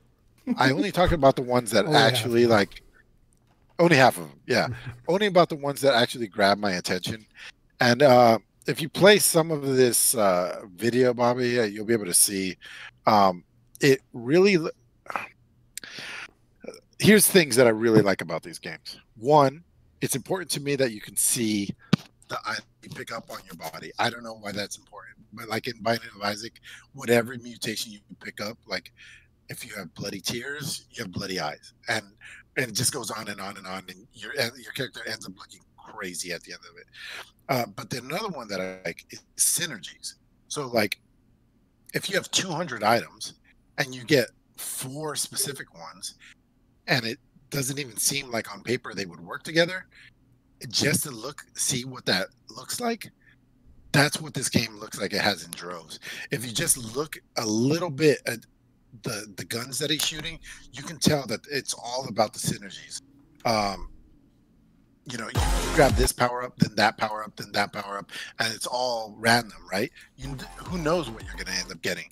If you just watch the trailer, I can't explain it to you, but it seems like this plasma weapon that he's shooting modifies itself to all these different characters.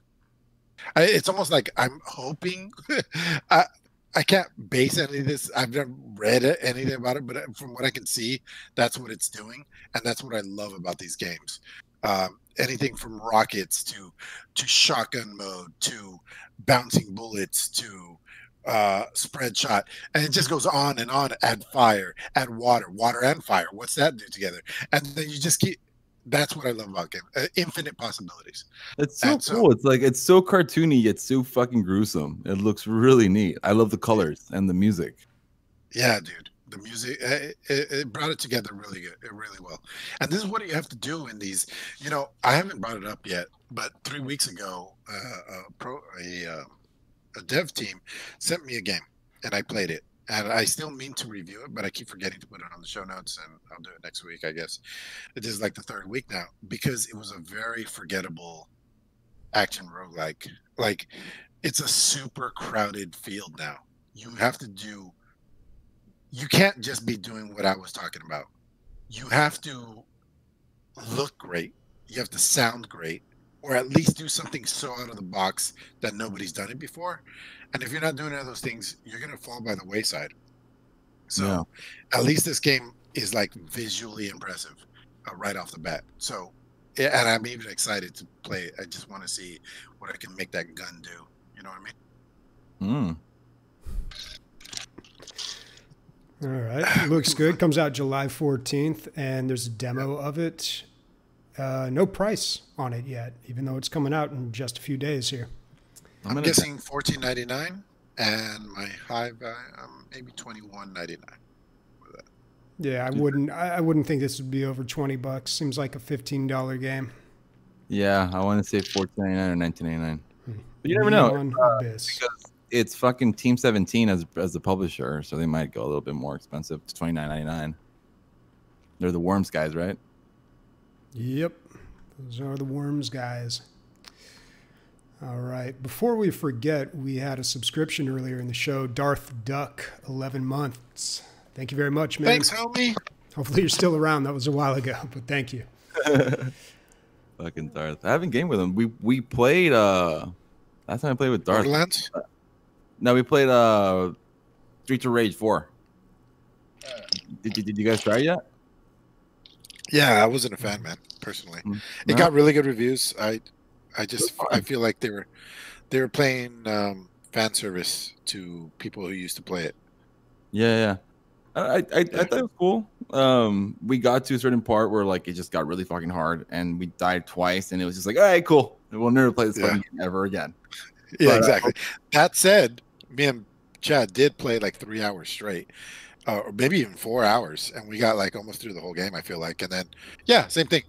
We died a couple times, and we're like, yeah, well, that was enough of that. You know? Yeah, no, you get over that shit. Yeah. All right, next up we got Deathground. This is a solo and co-op survivor horror game that throws players into a desperate battle for survival against deadly AI dinosaurs. Bobby, if God or something came down and was like, "Hey, secretly make a video game for Bobby. This is pretty much what I would build for you." I don't know if it'd be right, but first of all, it has dinosaurs. Second of all, it's co-op. Third of all, it has classes, so everybody has their own job. I don't know how many classes. Yeah, I don't know how many classes there are or what their jobs are, but it has that too. Also, it's not an act. It's not like Left 4 Dead where you're killing hordes of dinosaurs, because that would be, first of all, cruel, and second of all, kind of weird killing all these dinosaurs. It's from what I gather, what I've seen, what I've read, it's a little more like Alien Isolation in co-op. So you're trying to get objectives done, like you're trying to reboot the generator, but it takes multiple steps, and you got to do all that without getting caught. But there's 3 of you doing it, so potentially there's a lot of good here. I'm hearing all good things, except for Jaw Drop Games. Haven't heard from them. They made a game called Gun Jam. Let's see how Gun Jam did. Also not out. So, so yeah, we don't know. But it looks like they have a lot of good ideas. Is it like maybe it's like a GTFO kind of type with like objectives and roles and stuff like that too? Could be. Like it's, it's scary as fuck, because like I'm gonna get creeped out because I just watched a trailer, and just hiding from like fucking velociraptors, dude. That's fucking awesome. It just reminds me of Jurassic Park and the kids in the kitchen, and like seeing the reflection of the velociraptor, and it just fucking crashes into like the fucking whatever countertop or whatever. It's so awesome. And one of the players has a kind of like a movement scanner, a la like Alien. So, like I said, a lot of ideas, but until I see it in front of me, who knows? But Bobby, tentatively excited? I mean, it looks good, but it all depends. It's a lot of good ideas, but yeah, exactly. That's the easy part. I'm seeing Stomping Lands all over again, right? Oh God. Let's not even curse it like that. As long as it's not Dino Crisis, dude. Seriously. Oh yeah, that famously bad game. It did well. I feel like financially it was a success.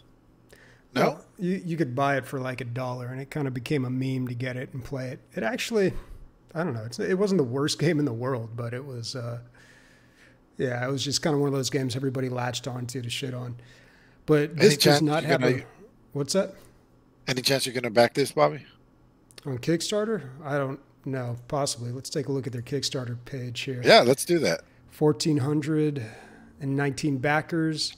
They've reached half their goal. Their goal is $100,000. They've got about 50,000. 25 days to go.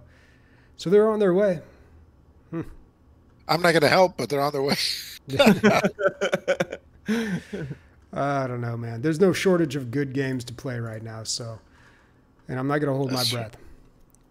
But they're playing with some good ideas here.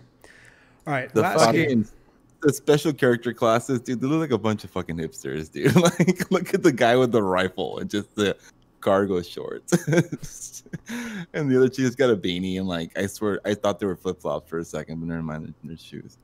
But I don't know about that, dude. It looks kind of weird. Just a dude with a beard and a little rifle. Just I don't know. I don't trust that guy to be killing fucking crazy ass dinosaurs, dude. I'm not down. Fast forward to our Christmas episode. Bobby's like, Game of the Year goes to Deathground. I didn't see it coming. I did not support them in the beginning, but now they support me. That would be quite a twist. I'd be amazed if that game came out this year, honestly. Like, that doesn't seem like it's like coming out anytime soon. Seems like a 2021 release. It sounds like we're shitting on them. We are not shitting on them. It's just that we've seen this before. Yeah, I've got a real wait and see attitude towards a lot of these games.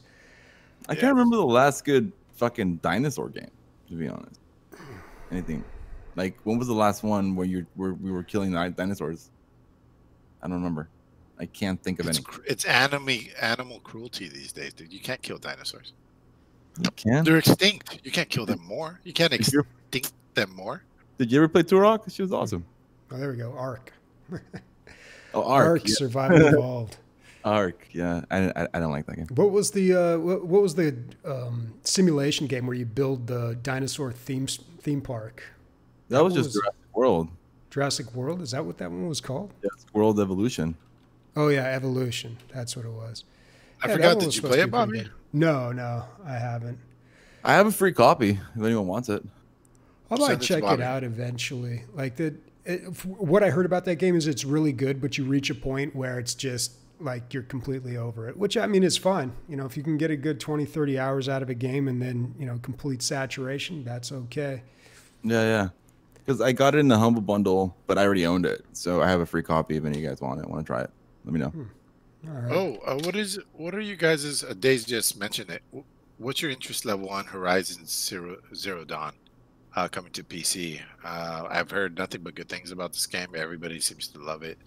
And I didn't see it coming to PC because I believe because Sony's such a bitch on that. Yeah, Sony's usually such a bitch about third-party games, but here it is. Anybody gonna play it?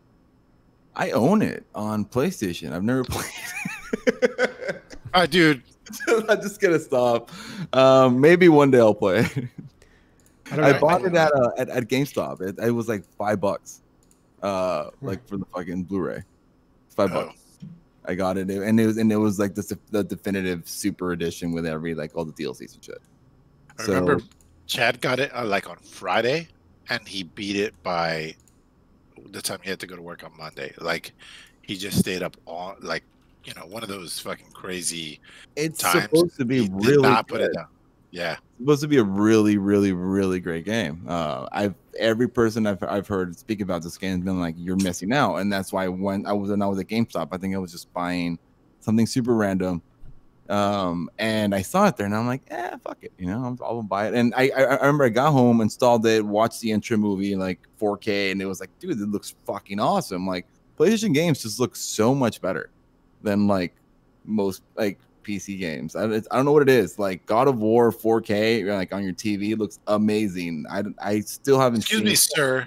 Do you forget where you're at right now? Just saying, sometimes fucking console games look really, really fucking great. But because you know Diego the other day he bought the best AMD graphics card they have right now, like 57 XT or whatever. I forget which one it is. The best AMD one. He bought it and he put on Call of Duty, put in like the highest settings that would let him on his monitor, and he was just like, he was like, I don't feel it, dude. Like it doesn't look as crazy as like when I was playing on my Xbox, you know, Xbox One, whatever, and I was playing this game in 4K, and I'm like, what's different? You know, it's like there are PC games that have great fucking graphics, and they, you know, and the better graphics card doesn't improve your graphics, it improves your frame rate and how to play the game. And I guess he didn't understand that concept, and he returned the GPU because he didn't. And it's not just that too. It's like these consoles have. It was 8 years since the last one, right? So they've been getting every fucking square inch of potential out of that. Of that hardware for 8 fucking years, and so they know everything. When you make a game for PC. You have to make it for every video card, every NVIDIA card, every Radeon card. Yeah. You need it to work on everything. So the final product's going to suffer because it has to be played by somebody's potato fucking PC, and it's got to be played by Captain Savaho, who buys every single hour, he spends $10,000 on his rig. Anyway, there we go. Yes, I want to play this game actually. And it'll probably look better on PC than it does on PS4. Like I'm tempted to see how this is gonna look. I'm tempted to see how Death Stranding is gonna look next week too. When I think Death Stranding comes out next week or the week after on PC. Mm-hmm. So it looked amazing on PlayStation 4. I bet it has to look way better on fucking PC with the highest settings and like even more. Like you can play it on your monitor and like even wider. So that's like, it says ultra wide support now. Yeah, same thing with Death Stranding. JD Construction, was JP Diddy or John or whatever you want to call him. He's a fantastic game. I played all through it and the DLC. Very tempted to play it again on PC. So that's how good again. He be down for playing it even again. So it's a good game, and so I might be taking a look at it. Hey Sony, if you need a little publicity, come talk to Daddy. Come talk to Daddy. Well, August 7th, $50. That's what you're looking at for Horizon Zero Dawn. $50, dude. I don't know. I got it for, I'm telling you, like $4.99 at GameStop, dude. You always pay premium when it comes to PC. Man. I'm writing a very viciously worded email to Steam right now, talking about Ray. My friend Ray picked up this game for $5 on the bargain bin, and you're charging me $50 for it. The next game up is Liberated. I think somebody probably put this up here, Bobby, because you said that you like games that look like comic books. And holy shit, does this game look like a comic book? Yeah, we talked about this one before. Yeah, but back then, I believe there was only a little bit of video, and it showed there was just that train scene, if I remember right. And we weren't sure if it was like puzzle or whatever, but now we can see that there's definitely shooting in the game. It almost looks like a 2D action platformer, maybe. Man, it looks a lot like Shadow Complex, if you ever played it before, where it's a 2D field, but a 2.5D, and then the mouse aims at whatever you aim at. So, but it looks like a noir comic book, and it looks fucking awesome. Literally the exact same thing we said last time we talked about this game. Yeah, right down to the Shadow Complex. No, there was one trailer. Really? They had one trailer. They did show gameplay. We saw shooting. It was in comic book panels, and there was like the blap, blap, blap coming from the gun. Yeah. I mean, it looks like I don't remember any shooting last time. It was, but anyway. Because it was part of that Steam thing where people were streaming all these new games. There was like a ton of new games that were coming out, indie games, and people were streaming them. You couldn't get the demos just yet. But yeah, you could watch somebody play this game. We talked about it. I remember. I do not remember. It was a while ago. It was about 3 months ago. It's all right. It's a good reminder because the game's coming out July 2020. So within a couple of weeks here, right around the corner. And it does look good. No price yet. But if I had to guess, $20, maybe. I don't know. I'd say $20. I can't imagine that there's too much content here. All right. We ready for news?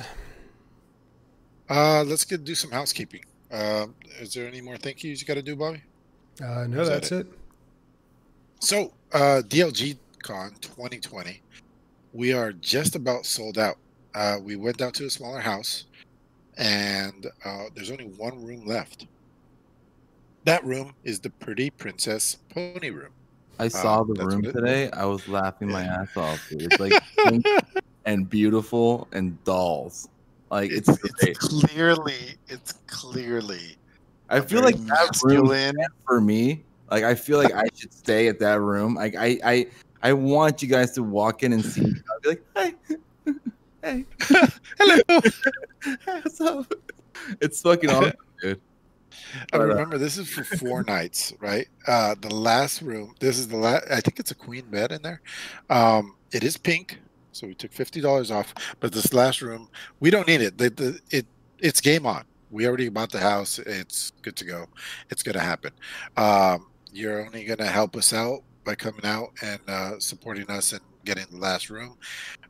We are going to be playing board games, video games, Smash Brothers, fucking Quiplash, booze.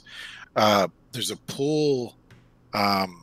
You could get all this information on Discord if you click on DLG Con 2020. You go there, you can find the link to the house. And yeah, so I heard the last room is $450. Sorry. I heard JP Diddy was practicing for to show us another fucking Beat Saber fucking crazy dance off. Dude, how impressive was that, dude? I know, right? Yeah. Like, You ever seen ever seen a 275-pound man play expert mode on Beat Saber? Fucking come TwitchCon 2020, Ben. You're going to see amazing things.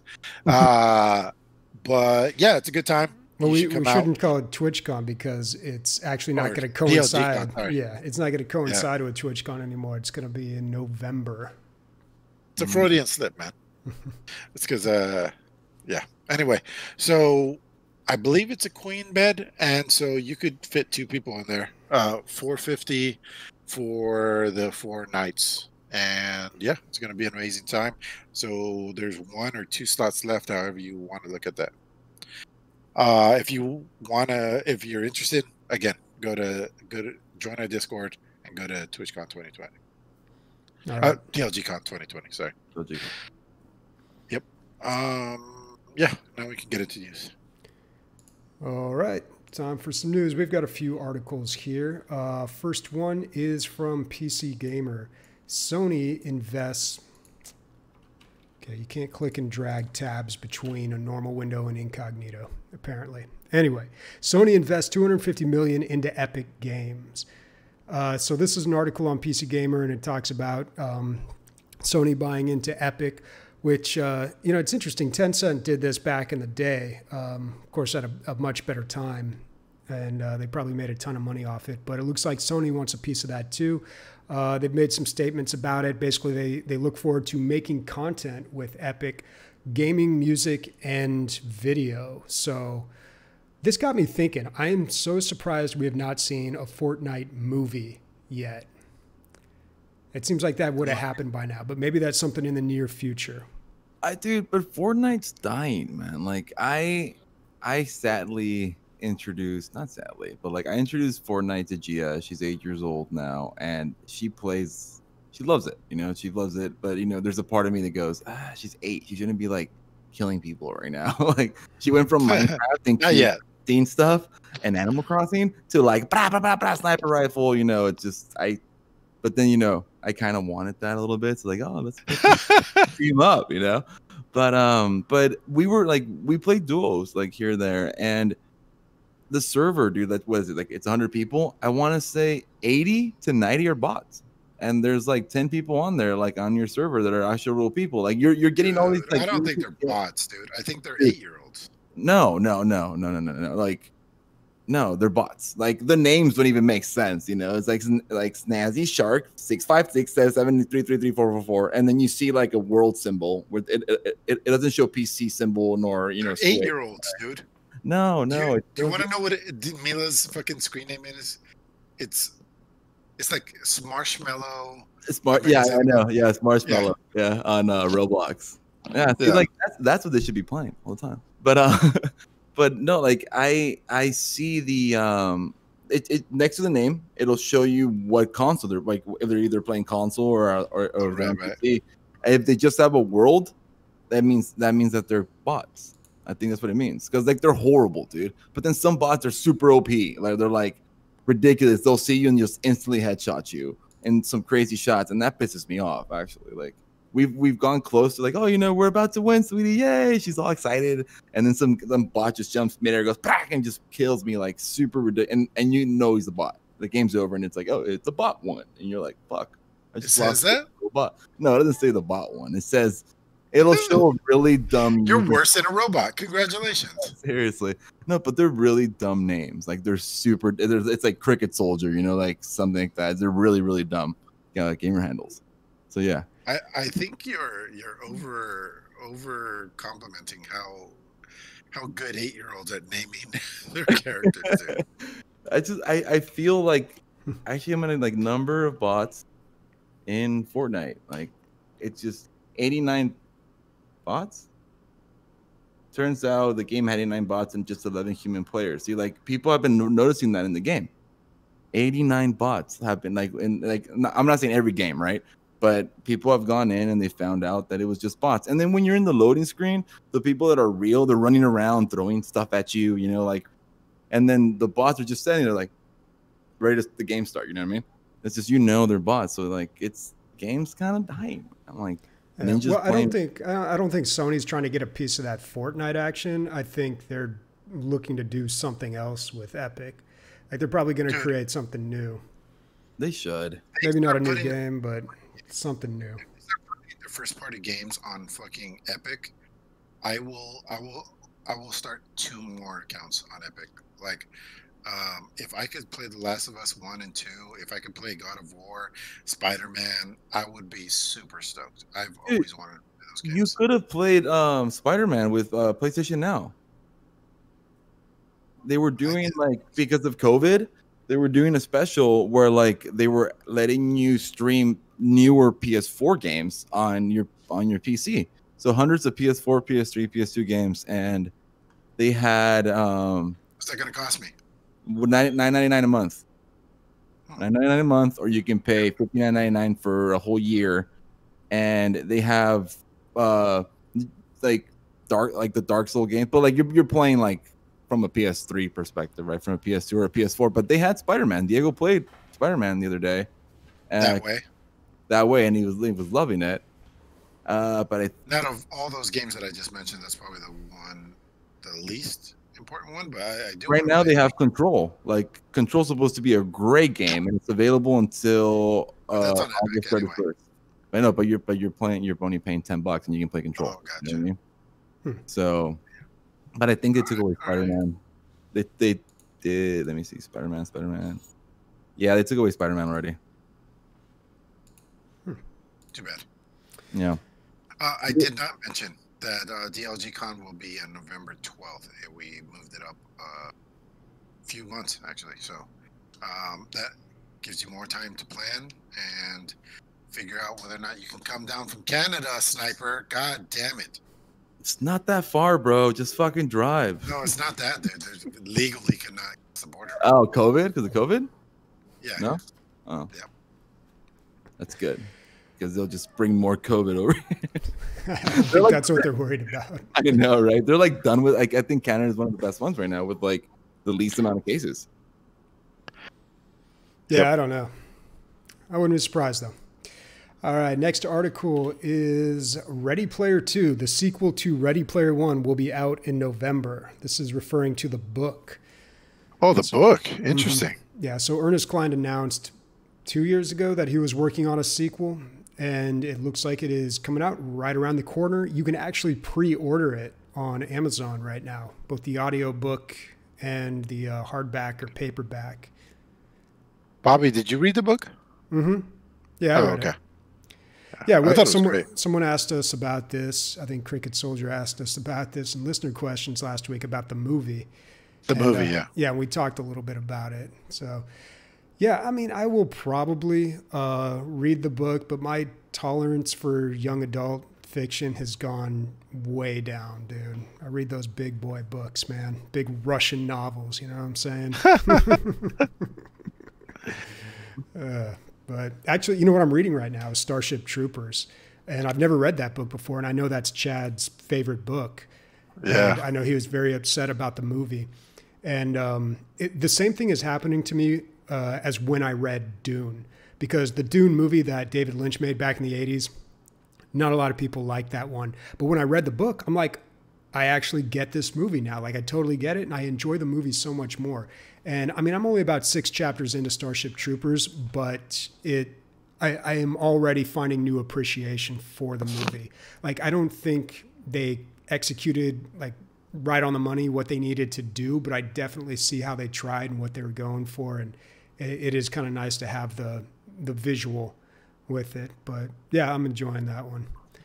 On Reddit, there's there's a subreddit called Movie Details, and one for that one was that.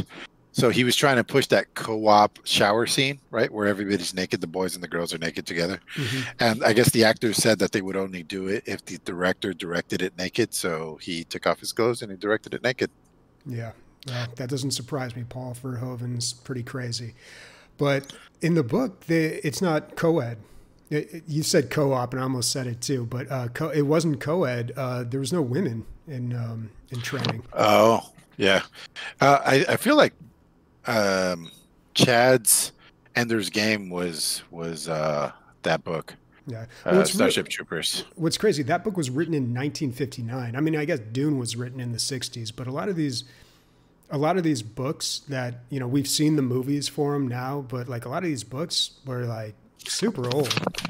Crazy. But yeah, Ready Player 2, I will probably check it out. I really wonder where they're going to go with it because, you know, the first one, they really kind of wrapped everything up. It's like, yeah, problem solved. You know, what are they going to do? Like, is the evil corporation going to rise again and they're going to have to fight back? Or I don't know. I don't know, man. Bobby, mortgages need to be paid, Bobby. That's true, man. This guy has got it made, man. He bought that DeLorean. Like, he has been spending his money like a nerd would. Like, if you maybe that's the problem. Maybe. I don't know. It doesn't seem like this guy has any short. I don't know what they paid to get that movie made. I mean, they had Spielberg directed it, made a ton of money. Like, if he took any points on the back end, that guy's made even more money than he did off the book. I'm sure he's doing fine financially. He did write another book after Ready Player One, and it didn't do well at all. Like, it did pretty terrible, and I can't remember what that one is. There's a reason for that. Yeah. All right. Next article. That article, by the way, was on PC Gamer too. This next article is from Eurogamer.net, and yes, I will accept all cookies. It says The Sims is getting a reality TV show. What does this even mean? I know, dude. Let me explain. I read the article. I'll play the trailer here. There is a trailer. You can check it out. They're going to have people playing The Sims 4. Hopefully they get all the thousands of dollars worth of DLC. And it's going to be kind of like a challenge game show where they have to make certain things happen and then contestants get eliminated each week. So it's like a competition. Let me roll the trailer here so you can see. But it's a bunch of YouTubers, a couple of like low-level celebrities, I guess, that are going to be part of this. But you can see a lot of people playing, a lot of people in person playing the game and working with each other. So yeah, it's set up kind of like a game show competition. But I don't know, man. This is going to be on TBS, by the way. This is going to be on cable television. So it's like whoever can make the coolest stuff or get their character they're going out. to have certain objectives. Like, you need to make these two people fall in love or something. I don't know. I'm just guessing here. But they're going to have certain objectives that they need to make happen. And I guess it's going to be like a race to see who can do it or who can do it the best. And maybe there's judges. I don't know. There's a lot to be determined here. If you talk to fucking 18-year-old Emilio and you were like, hey, there's going to be a game about video games. There's going to be a show about video games, and they're going to compete to see who can do the best. 18-year-old Emilio would have been like, oh my God, this sounds like the greatest thing. You present it to me right now, and my heart just sank in my chest. Like, I'm just saddened. Dude, don't you remember there was like a Nickelodeon game show? I think it was Nickelodeon, and where they like, and at the end they had to play like an arcade game. You remember that shit? That game was fucking awesome. That was a game show about video games, and it was my favorite. Are you talking about Johnny Arcade? Was it called Johnny Arcade? Well, Johnny Arcade was the one that at the end they would go into the video game, like they were doing like some cheesy 90s green screen. They would go and they would jump, right? They had to jump and duh. Yeah. I remember that. Okay, and if they won, they would get to run through this gauntlet of video games and just grab all the video games they could get, throw it in the back, or they'd stick it. They'd have these like bike helmets and pads that had Velcro, and they'd stick the games to that. And whatever games they got at the end, they got to keep. Yeah, that might be the one you're thinking of. There was back in the day there was Starcade, like old school one. But then there was Nick Arcade. I think that was the one I was talking about, Nick Arcade. Yeah, maybe because Johnny Arcade's pretty old, man. That's like 1990. Yeah, because in Nick Arcade, I'm looking at the screenshot, and they had like they had a door, and it would open up, and they would go inside the video game, and it was some really cheap like green screen thing. Oh yeah, Legends of the Hidden Temple. Yep. That kind of like that. Yeah. Yeah. That was fun. But like a Sims game, it's like Sims was fun. I always enjoyed it. I played a lot of it when I was a kid, and like I think I spoke about this too before, but there was like a remove the censor thing patch or whatever, like a crack or whatever. You put it in the file and it would remove them, and there was like nothing. Like there were no penises, there were no nipples. Like I was just curious because I was because I was like 10 or something whenever it came out. I don't remember, but I wanted to see that stuff. I was probably 15, so I was a little bit more perverted. I'm not sure. Yeah, I don't know how this show's gonna do, man. I don't know if that's something I would be interested in watching, to be honest. Dude, I love Emilio's webcam. It's like a bad episode of Hoarders. It's like instead of buying the fucking like like storage room wars, but instead of like buying the stuff and trying to sell it, he just lives in that storage room. Like that's what it looks like. There's a lot of stuff in there, man. So much shit in there. All right, next article. This one's coming from Forbes. 3 Ubisoft executives resign following widespread harassment allegations at the publisher. So I think this came up a little while ago where there were these allegations at Ubisoft, and after investigating, it was like, wow, this goes really deep.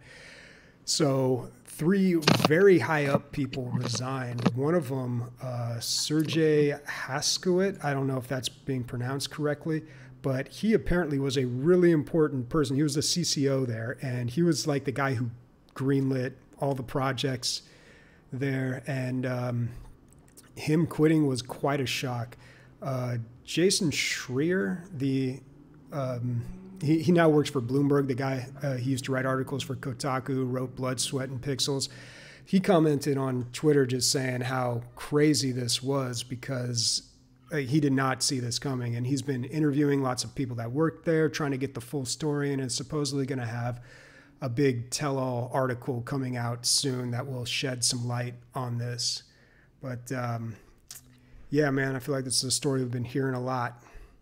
Yeah. So, Bobby, do you know if Jason Schreier is like doing his own thing now, or is he not under a banner of somebody else now? No, he works for Bloomberg now, but he's still like writing another book and still doing other work. But yeah, he's officially with Bloomberg. Gotcha. It'll be interesting to see what he has to say about all this, because it sounds like this is, even though these are people that you may not really know, like this is a pretty big deal. They're kind of cleaning house over at Ubisoft. Good for them. Yep. All right, I believe that's all we have for news here. So it must be time for listener questions. Dun, dun, dun, dun, dun. Now, unfortunately, I don't have a layout for 3 cameras for the listener question segment, so you won't be able to see them. I'll just have to read them. First one comes from M. Piloff. Emilio, did you get any cool gifts for your birthday? He's saying that because he sent me some cool gifts. Yeah, that's what I was thinking too. Fucking Nick. You don't even know that, dude. And, like, you knew it. You knew it in your heart. Yeah. He's like, "What's your favorite game?" And I was like, "A game series." And I was like, "Well, I don't really have a really famous game series." He's like, "Give me an IP, fool." And I was like, "Oh, okay." So I told him Witcher 3 is probably my favorite. I keep looking up because I'm gonna grab it. Witcher 3 is probably my favorite game of all time. So he bought me. I'm not sure what his name is, but he is the leader of the Wild Hunt. I'm pretty sure, or the side guy of the. Anyway, it's a very cool figurine. That's pretty dope. Did Nick paint that himself? He did paint it himself. Wow. It's pretty cool. But he also got me a flask with the Witcher symbol on it, and the 2 shot glasses that it comes with also have the Witcher symbol on it. So that is really cool. And I was telling Sam, I was like, Sam, like, getting people flasks is super cool and everything, but like, who carries a flask anymore? Like, you're really hardcore alcoholic. And she's like, we always sneak alcohol into the movie theaters. I was like, son of a bitch, I'm in. like, you're right. That's exactly where I'm gonna use this. I always used the flask. I always had one, just in case. And sometimes I would just alcoholic, dude. That's I know. That's my point. But I lost it, and it had like my initials on it because it was like a gift from like my dad. It had like my initials on it, and I was like, this is so corny, but like fuck it, it's a big flask and it's nice and fancy, so fuck it. But I ended up losing it. I left it somewhere, someone's house or some shit, and it's sad. It's very sad. But well, now that I have sometimes you need a flask. I got a leather wrapped fucking Witcher one. You can have my old shitty one that I had. So all right, I'm down. I'll be there. I think I might go to, I'm not 100 yet, but I think I'll be in San Diego for my birthday. So if you're COVID free, I'll cruise over. This house is dripping with COVID, dude. Fucking have that hazmat suit team come in and fucking clean everything, dude, with the fucking sprays and shit. All right, next question from Neo Reloaded. If you could have sex with one female video game character, who would it be? For me personally, it would be one of the nurses from Silent Hill. I hope that's a joke. What? Okay, when I was watching the movie and they're pretty hot. They look good in the movie. Yeah. Miranda has always been super hot though, from Mass Effect. Mm-hmm. She's always been like incredibly attractive. Although, like, if I was gonna go with like any female, I would have to go with something that you can't get on Earth, right? So I'd probably go with the blue chick from Mass Effect because aren't they like? Ew, Leanna. Yeah, not that she's hot. No, she's not hot. Leanna. What's her name?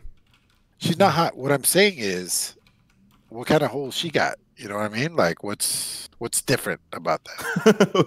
What kind of hole she got? Yeah.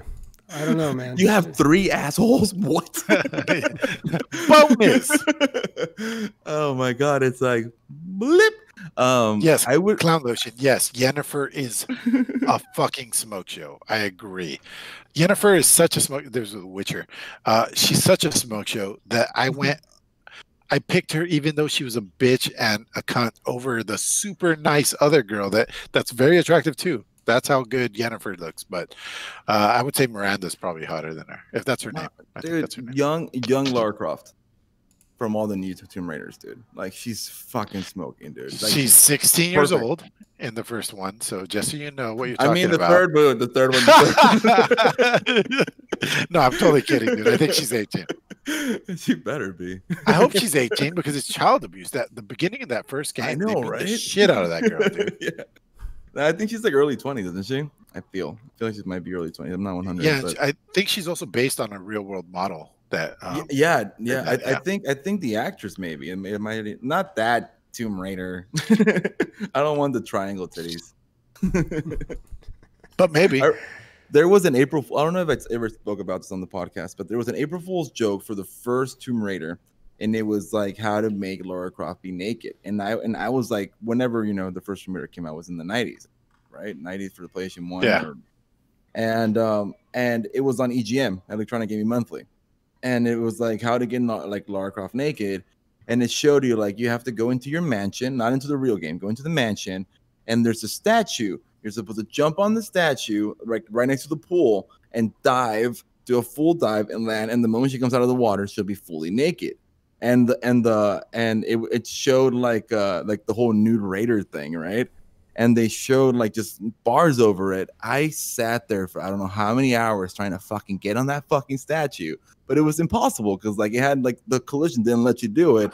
But there was no internet, there was nothing. I thought it was real until like the next month comes out, because it'll be like, I'm gonna play Tomb Raider today. Before I do, I'm gonna try to see if I can jump in that pool real quick. But that didn't happen. And then the next month comes out, and we're like, we got so much hate mail from everyone here at EGM because of our fucked up. It was an April Fool's joke, guys. She's not naked. But then the PC Virgin got him. Fucking Lara Croft, bro. Man. And even if that had worked, I mean, the graphics were so low resolution back then. Like, bro, anything worked when you were anything worked back then, dude. You forgot what it's like to be 13, Bobby? Did you forget? Seriously, dude. I played Leisure Suit JC Larry. Penney's fucking lingerie catalogs, dude. The first Leisure Suit Larry has like at the end of the game you have sex with that hooker or whatever. Like, I was trying so hard and I made it to the end and I was like, oh my god, super ultra pixelated titties. I was super excited. I had like a little. Did you answer, Bobby? He specifically said you can't weasel your way out of this one. He said. Yeah. I don't know. Maybe what was the one from Mass Effect? She was an alien that never showed her face. Oh, that was like the Zoria. Dude. Why? Bobby. But that was why the dude, though? Bobby? Well, what was her? Yeah, okay. But what's her name? Come on, I'm playing the video. I don't know. Tally. But why? I don't know, man. She just had like a cloudy face, but she had a great body, though. All right. Go with that. I don't know. That's the dude with I'm trying to be armor. creative here. Okay. Well, there's no wrong answers because it's opinion based, but you failed. Yeah. Cloudy face. I go with cloudy face. She has a great body, guys. All right, next question from Spewbaka. In regards to the Quest not playing, okay, this is about what we were talking about last week. We got a lot of things wrong with VR. So in regards to the Quest, Oculus Quest, not playing most Steam VR games, I don't think that's true. I just bought one and also bought the Oculus Link to connect it to my PC. I can play every Steam VR game, but I haven't tried Half-Life Alyx. So I also want to read another one here because someone else commented on this. Hollow Point. Mm-hmm. So Hollow Point says, love the show, never miss a week. I have a correction regarding the Oculus Quest. With the USB connection, it plays all the games from the Oculus Store and Steam. I have had mine for 8 months and have played Alyx, Asgard's Wrath, and a ton of others. The recent updates they have implemented have made it simple, but you need an average to high-end PC, and the graphic quality is less than the other higher-end units. You can't beat the price, and the wireless games are actually really fun. I highly recommend a Quest if you don't want to spend a lot of money and want to try VR. So basically what they're saying is you have to be hardwired in so that your PC is running, Valve or whatever that thing's called. Yeah. Steam VR. So Steam VR. They sell the cable. I don't know, maybe you can get it bundled, but there's an $80 cable you can buy for the Quest that will connect it to your computer. One of the advantages to the Oculus is it doesn't have light boxes, though. You don't have to set those up, which is pretty nice. And and the hand tracking too on it. And then from what I know, you can use any cable now. You don't need the actual Oculus cable. Or you don't need the official one that they buy there. I mean, I did a quick search and everything I saw came up like $80. I don't know. I might feel better with the official one anyway. But I think those ones require a DisplayPort connection as well for the Oculus. I think like what I read was you can use any cable now. You don't need to use the official one, but there's something about the official one that works a little bit better. So. And again, like one of the major selling points for VR for me is the party trick aspect of it. And you lose a lot of the party trick part of it when you invite everybody into your garage or next to your computer. So if you could like take the VR to the party, that has a lot more credit. Yeah. I'm not saying it's better. I'm just saying that part of it gets a lot of points from me. That's my sensor for my Valve, for my Index. There's one and there's one over there, and like the whole living space is kind of big, so I just pull the couch and I have a huge fucking gaming area to play. Yeah, I think you can do like gigantic if you had the space, right? Mm-hmm. Does Alana play it? Does the girl play it? Gia loves it. Gia loves it, but I did notice like after a couple minutes she started getting like a headache. So I don't want to recommend it to maybe kids. You didn't calibrate it for her tiny head.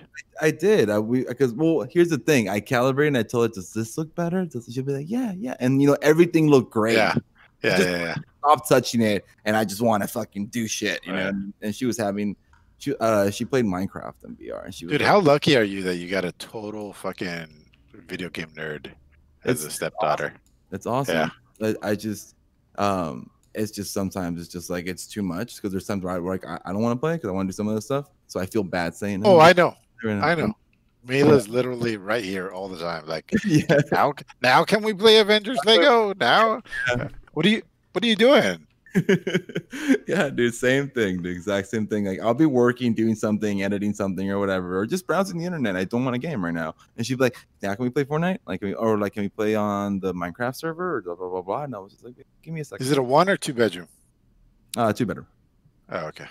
Yeah, no, she's got her own room, dude. She's got like some dope ass like studio type bedroom, like bunk bed where like she sleeps on top, but like the bottom's like a desk, and she has like I mounted her TV. She owns my Xbox now apparently.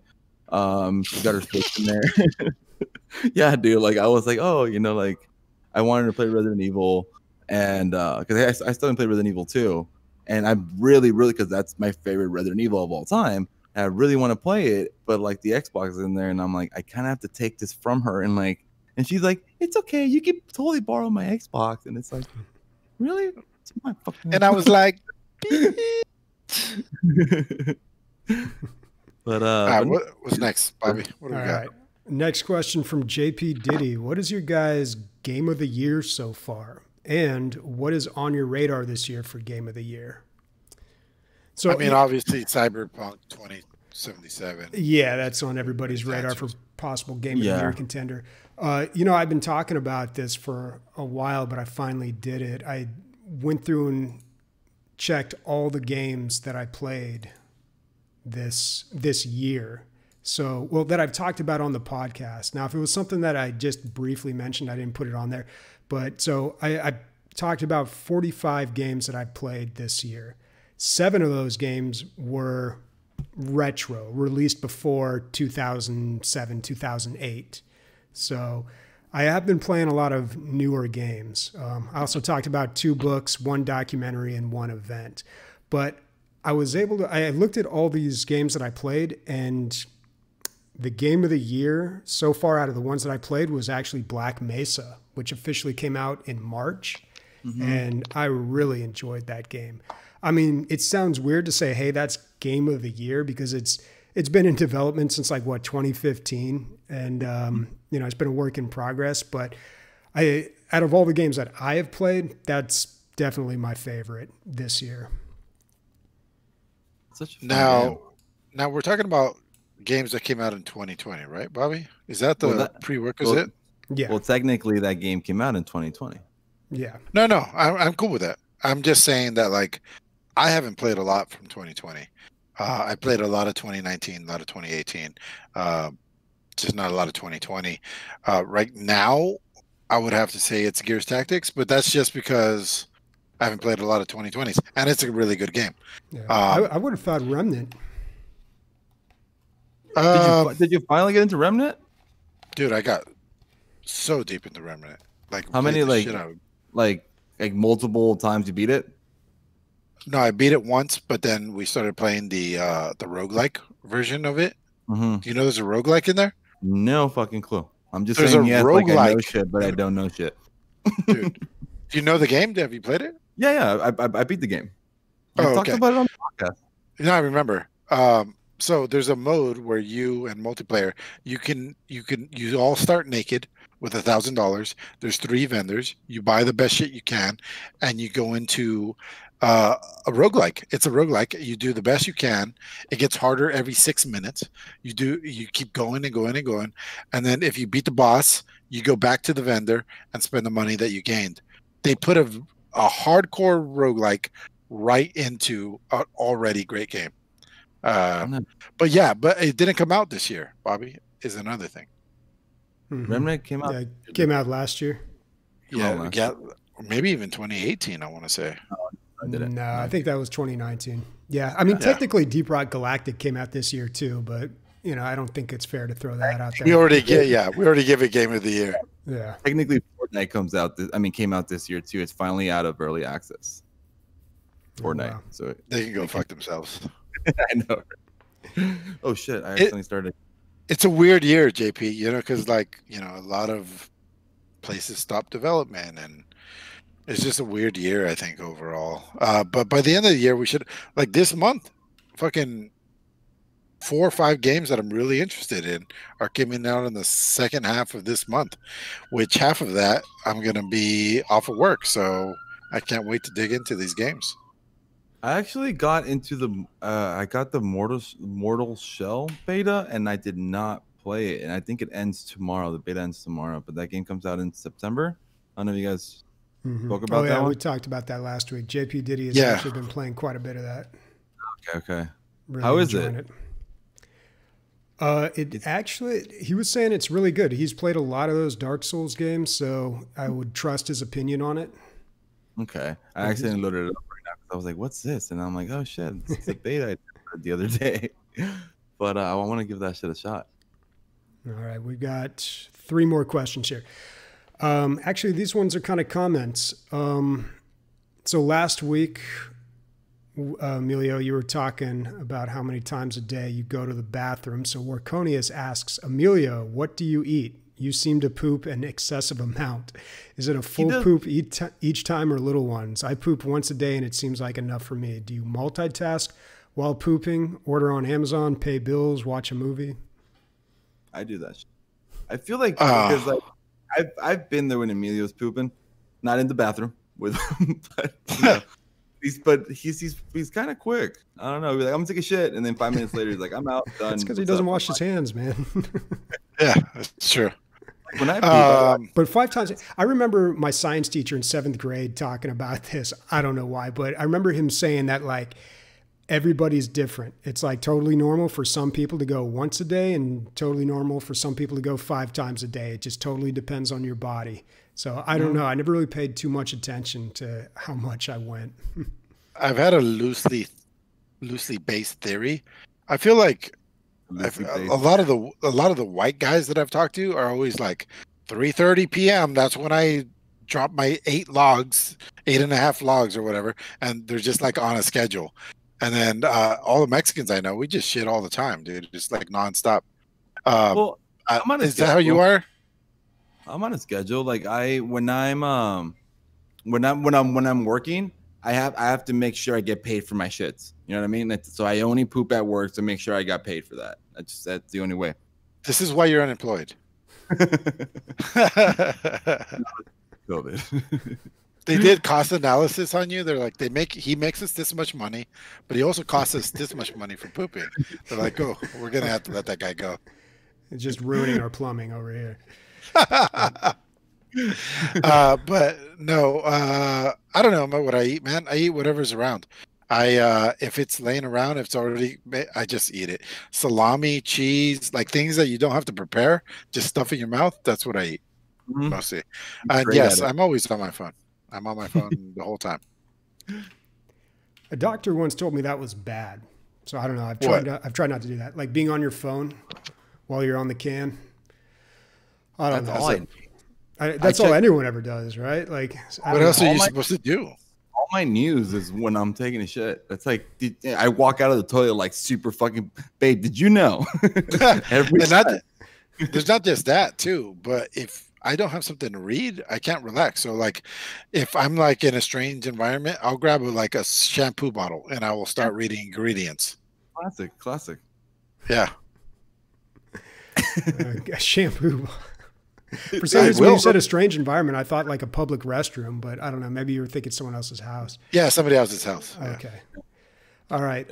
Another comment regarding last week. So we were asking, or we were wondering about the immunity. Like now that you've had the coronavirus, are you immune to it? So this is from Bevo. He said, I just started this week's podcast. I'm an actual doctor if anyone has any general questions. I've been hearing from the experts that the most likely case is between several months to 1 to 2 years of slowly decreasing immunity after infection. A lot of this is guesswork based on decreasing immunity levels in previously infected people over the last few months, combined with what we know about reinfection from other coronaviruses. We don't actually know the true answer because no one has been infected long enough to know for sure. Mm-hmm. Yeah, I read an article that Spain, the government of Spain, did a study on their population, and only 5% of people who had contracted COVID made antibodies for the next go around. So I don't know how good their science is, but hopefully the country of Spain does okay. But still, if only 5% of us are immune from now on, like, fuck, dude. This might be a new way of life, man. Because I got sick back in January, or like, I forgot when, like December or January, like really sick, like fever, like I felt like shit. I was in bed like 3-4 days, and it was one of the most fucked up flus ever. For me, it was just like, this is a really fucked up flu. I got it from Alana. She got it from work. So like, there's a part of me that just makes like, hopefully that was it. Maybe I did get it, and that's it. So on next Friday, I got my antibody test. The Red Cross is doing the thing right now. If you go to the Red Cross, donate blood, they'll do an antibody test for you for free. Oh, that's cool. Yeah. So they're testing for antibodies for COVID? For COVID, yeah. Oh, okay. So it's not they aren't testing to see if you actually have it. They're testing to see if you have the antibodies for it. Yeah, only the antibodies. Yeah, I did a COVID test, but the swab in the mouth here in LA, you just sign up the next day, you can go do it. You just drive up, they give you a fucking cotton swab, check your shit. They'll tell you in 48 hours if you have it or not. And that's when I came to San Diego. I found I didn't have it, so I made sure that I didn't go anywhere before I came to San Diego. And yeah, like I did that, and now I'm thinking like, oh, I'm gonna try to do the antibody test, see if I if there's anything there, and I can just be like, more stress free from this shit. Yeah, I wasn't able to get a test, man. Not through my hospital, at least.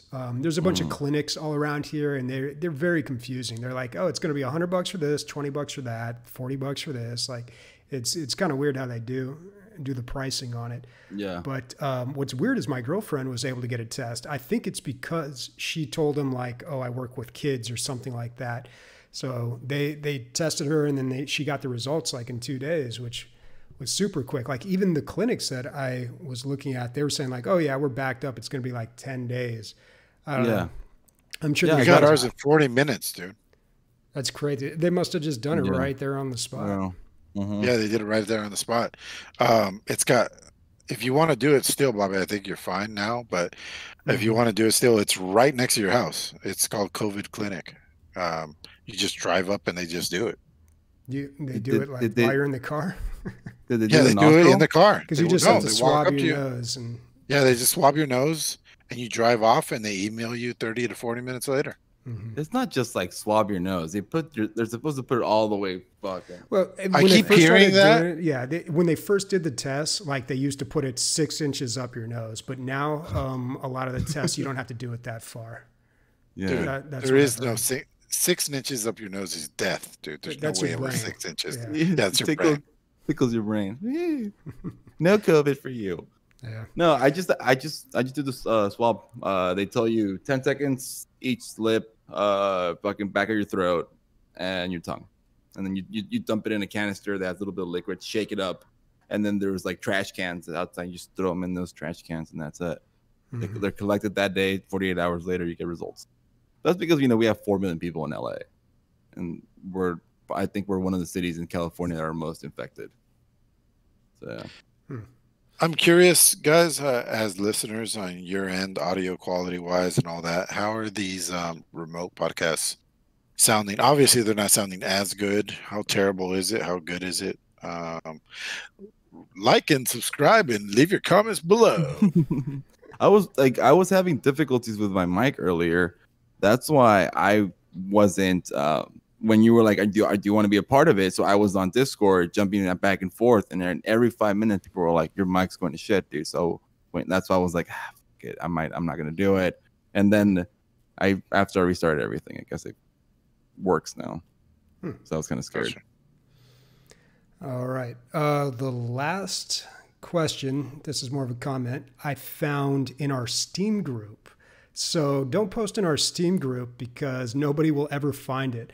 I happened to come across it because I was trying to find our curator page, and they make that really hard to find, by the way. Dude, it's always pancakes. It's this one guy, and he will not make the jump to Discord.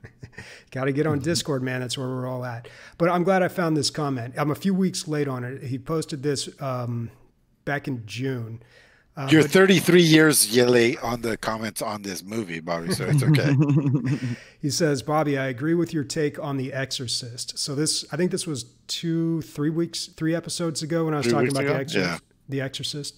By the way, I think Friedkin is a very underrated and overlooked director. Just watched his 1977 film Sorcerer last night for the first time. Not the best film, but you can see he is a masterful director and did some amazing work throughout. If you have not seen it, you might want to add it to your list. Anyway, love the podcast. Keep it up, and great work, you two. So thank you, man. I'm glad you liked my take on The Exorcist. And if you have never seen an interview with William Friedkin, look at one on YouTube. The guy's a fucking maniac. He's like your typical 70s director, man. He's a monster. And there's a really good interview where he talks about the Exorcist 2. That one actually took place in 2013, but look at like his ones from the 70s, dude. He's wearing those like two-toned like glasses, like that like feathered mullet, and he's just like, you'd think he'd be on a whole bunch of cocaine. Maybe he is, but he certainly acts like it.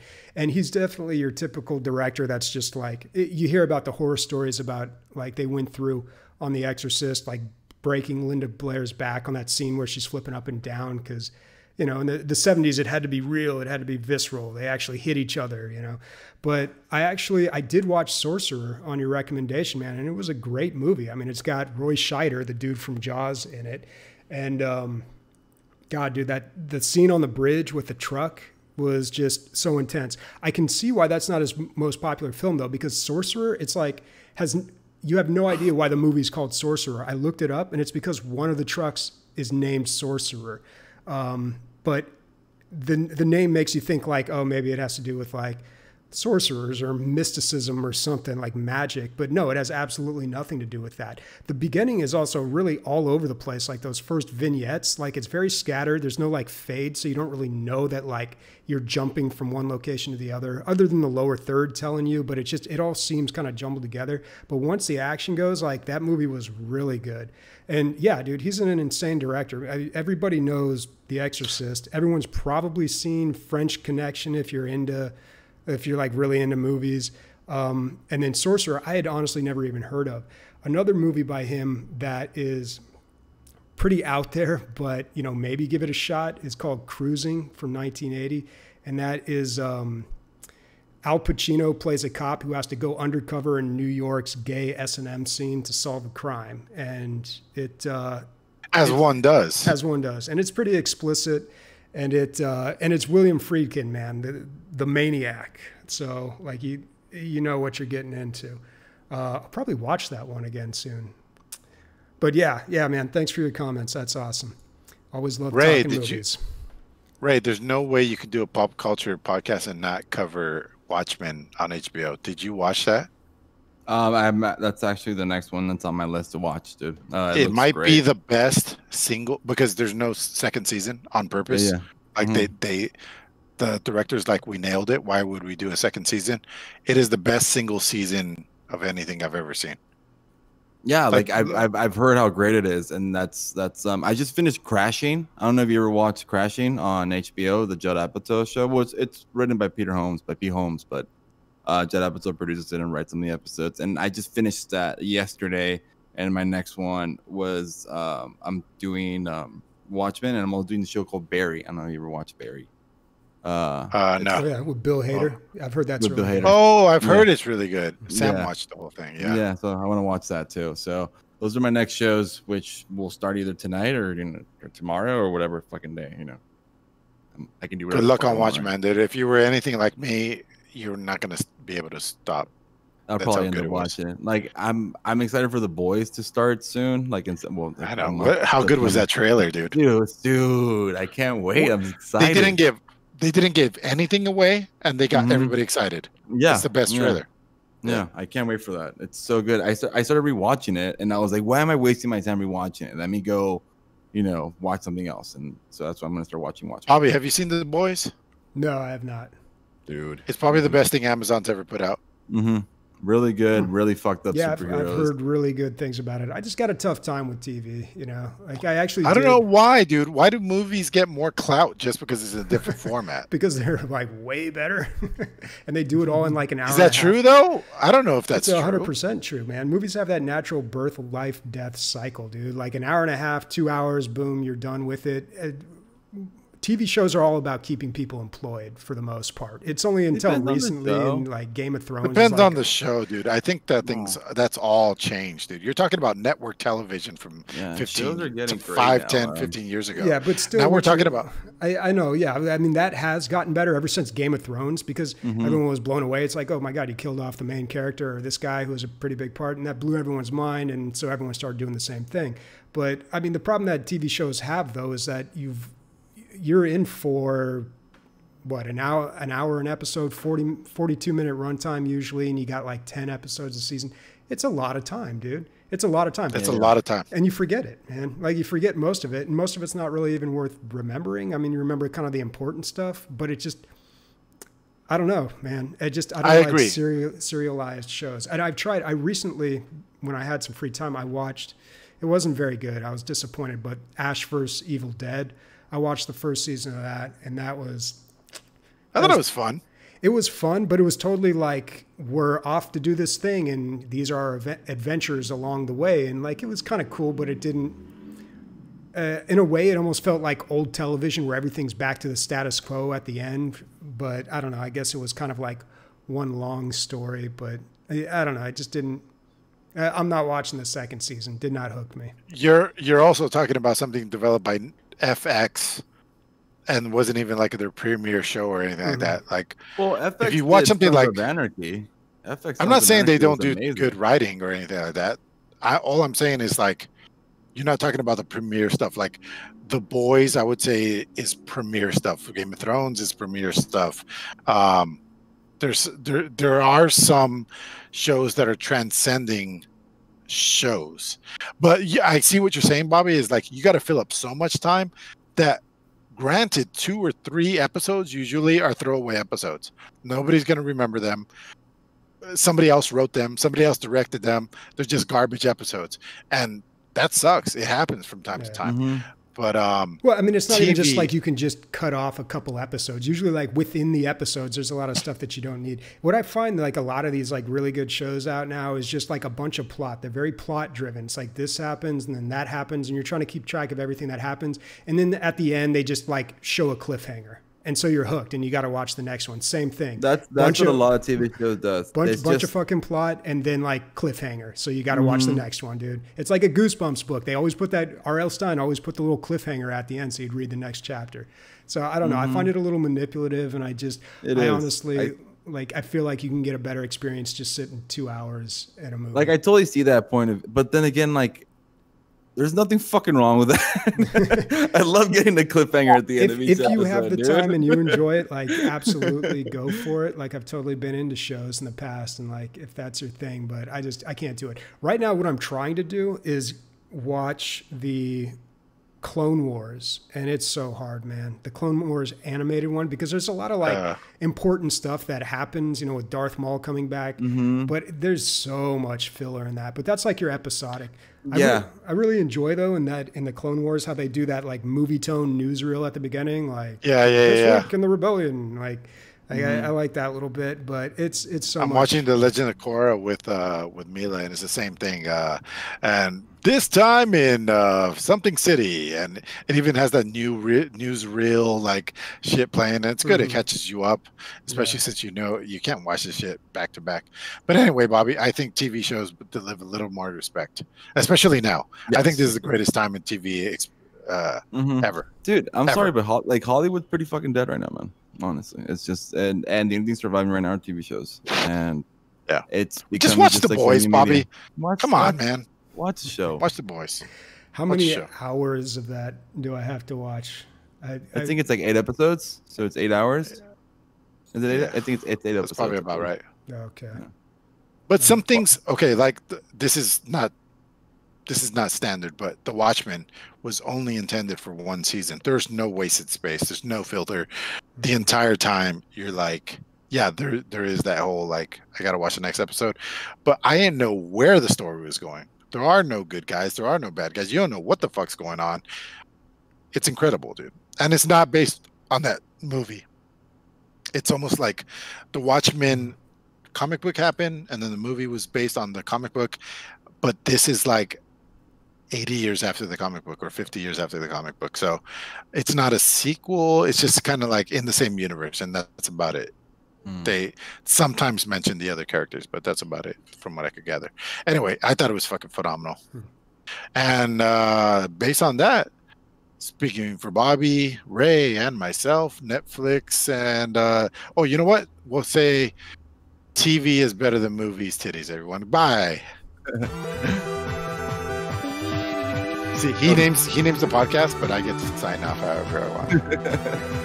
We forgot to say what we were playing next week, though. That's okay. Yeah. Son of a bitch. Yeah, you totally forgot that. But what's it called? Next week, I don't know if you guys are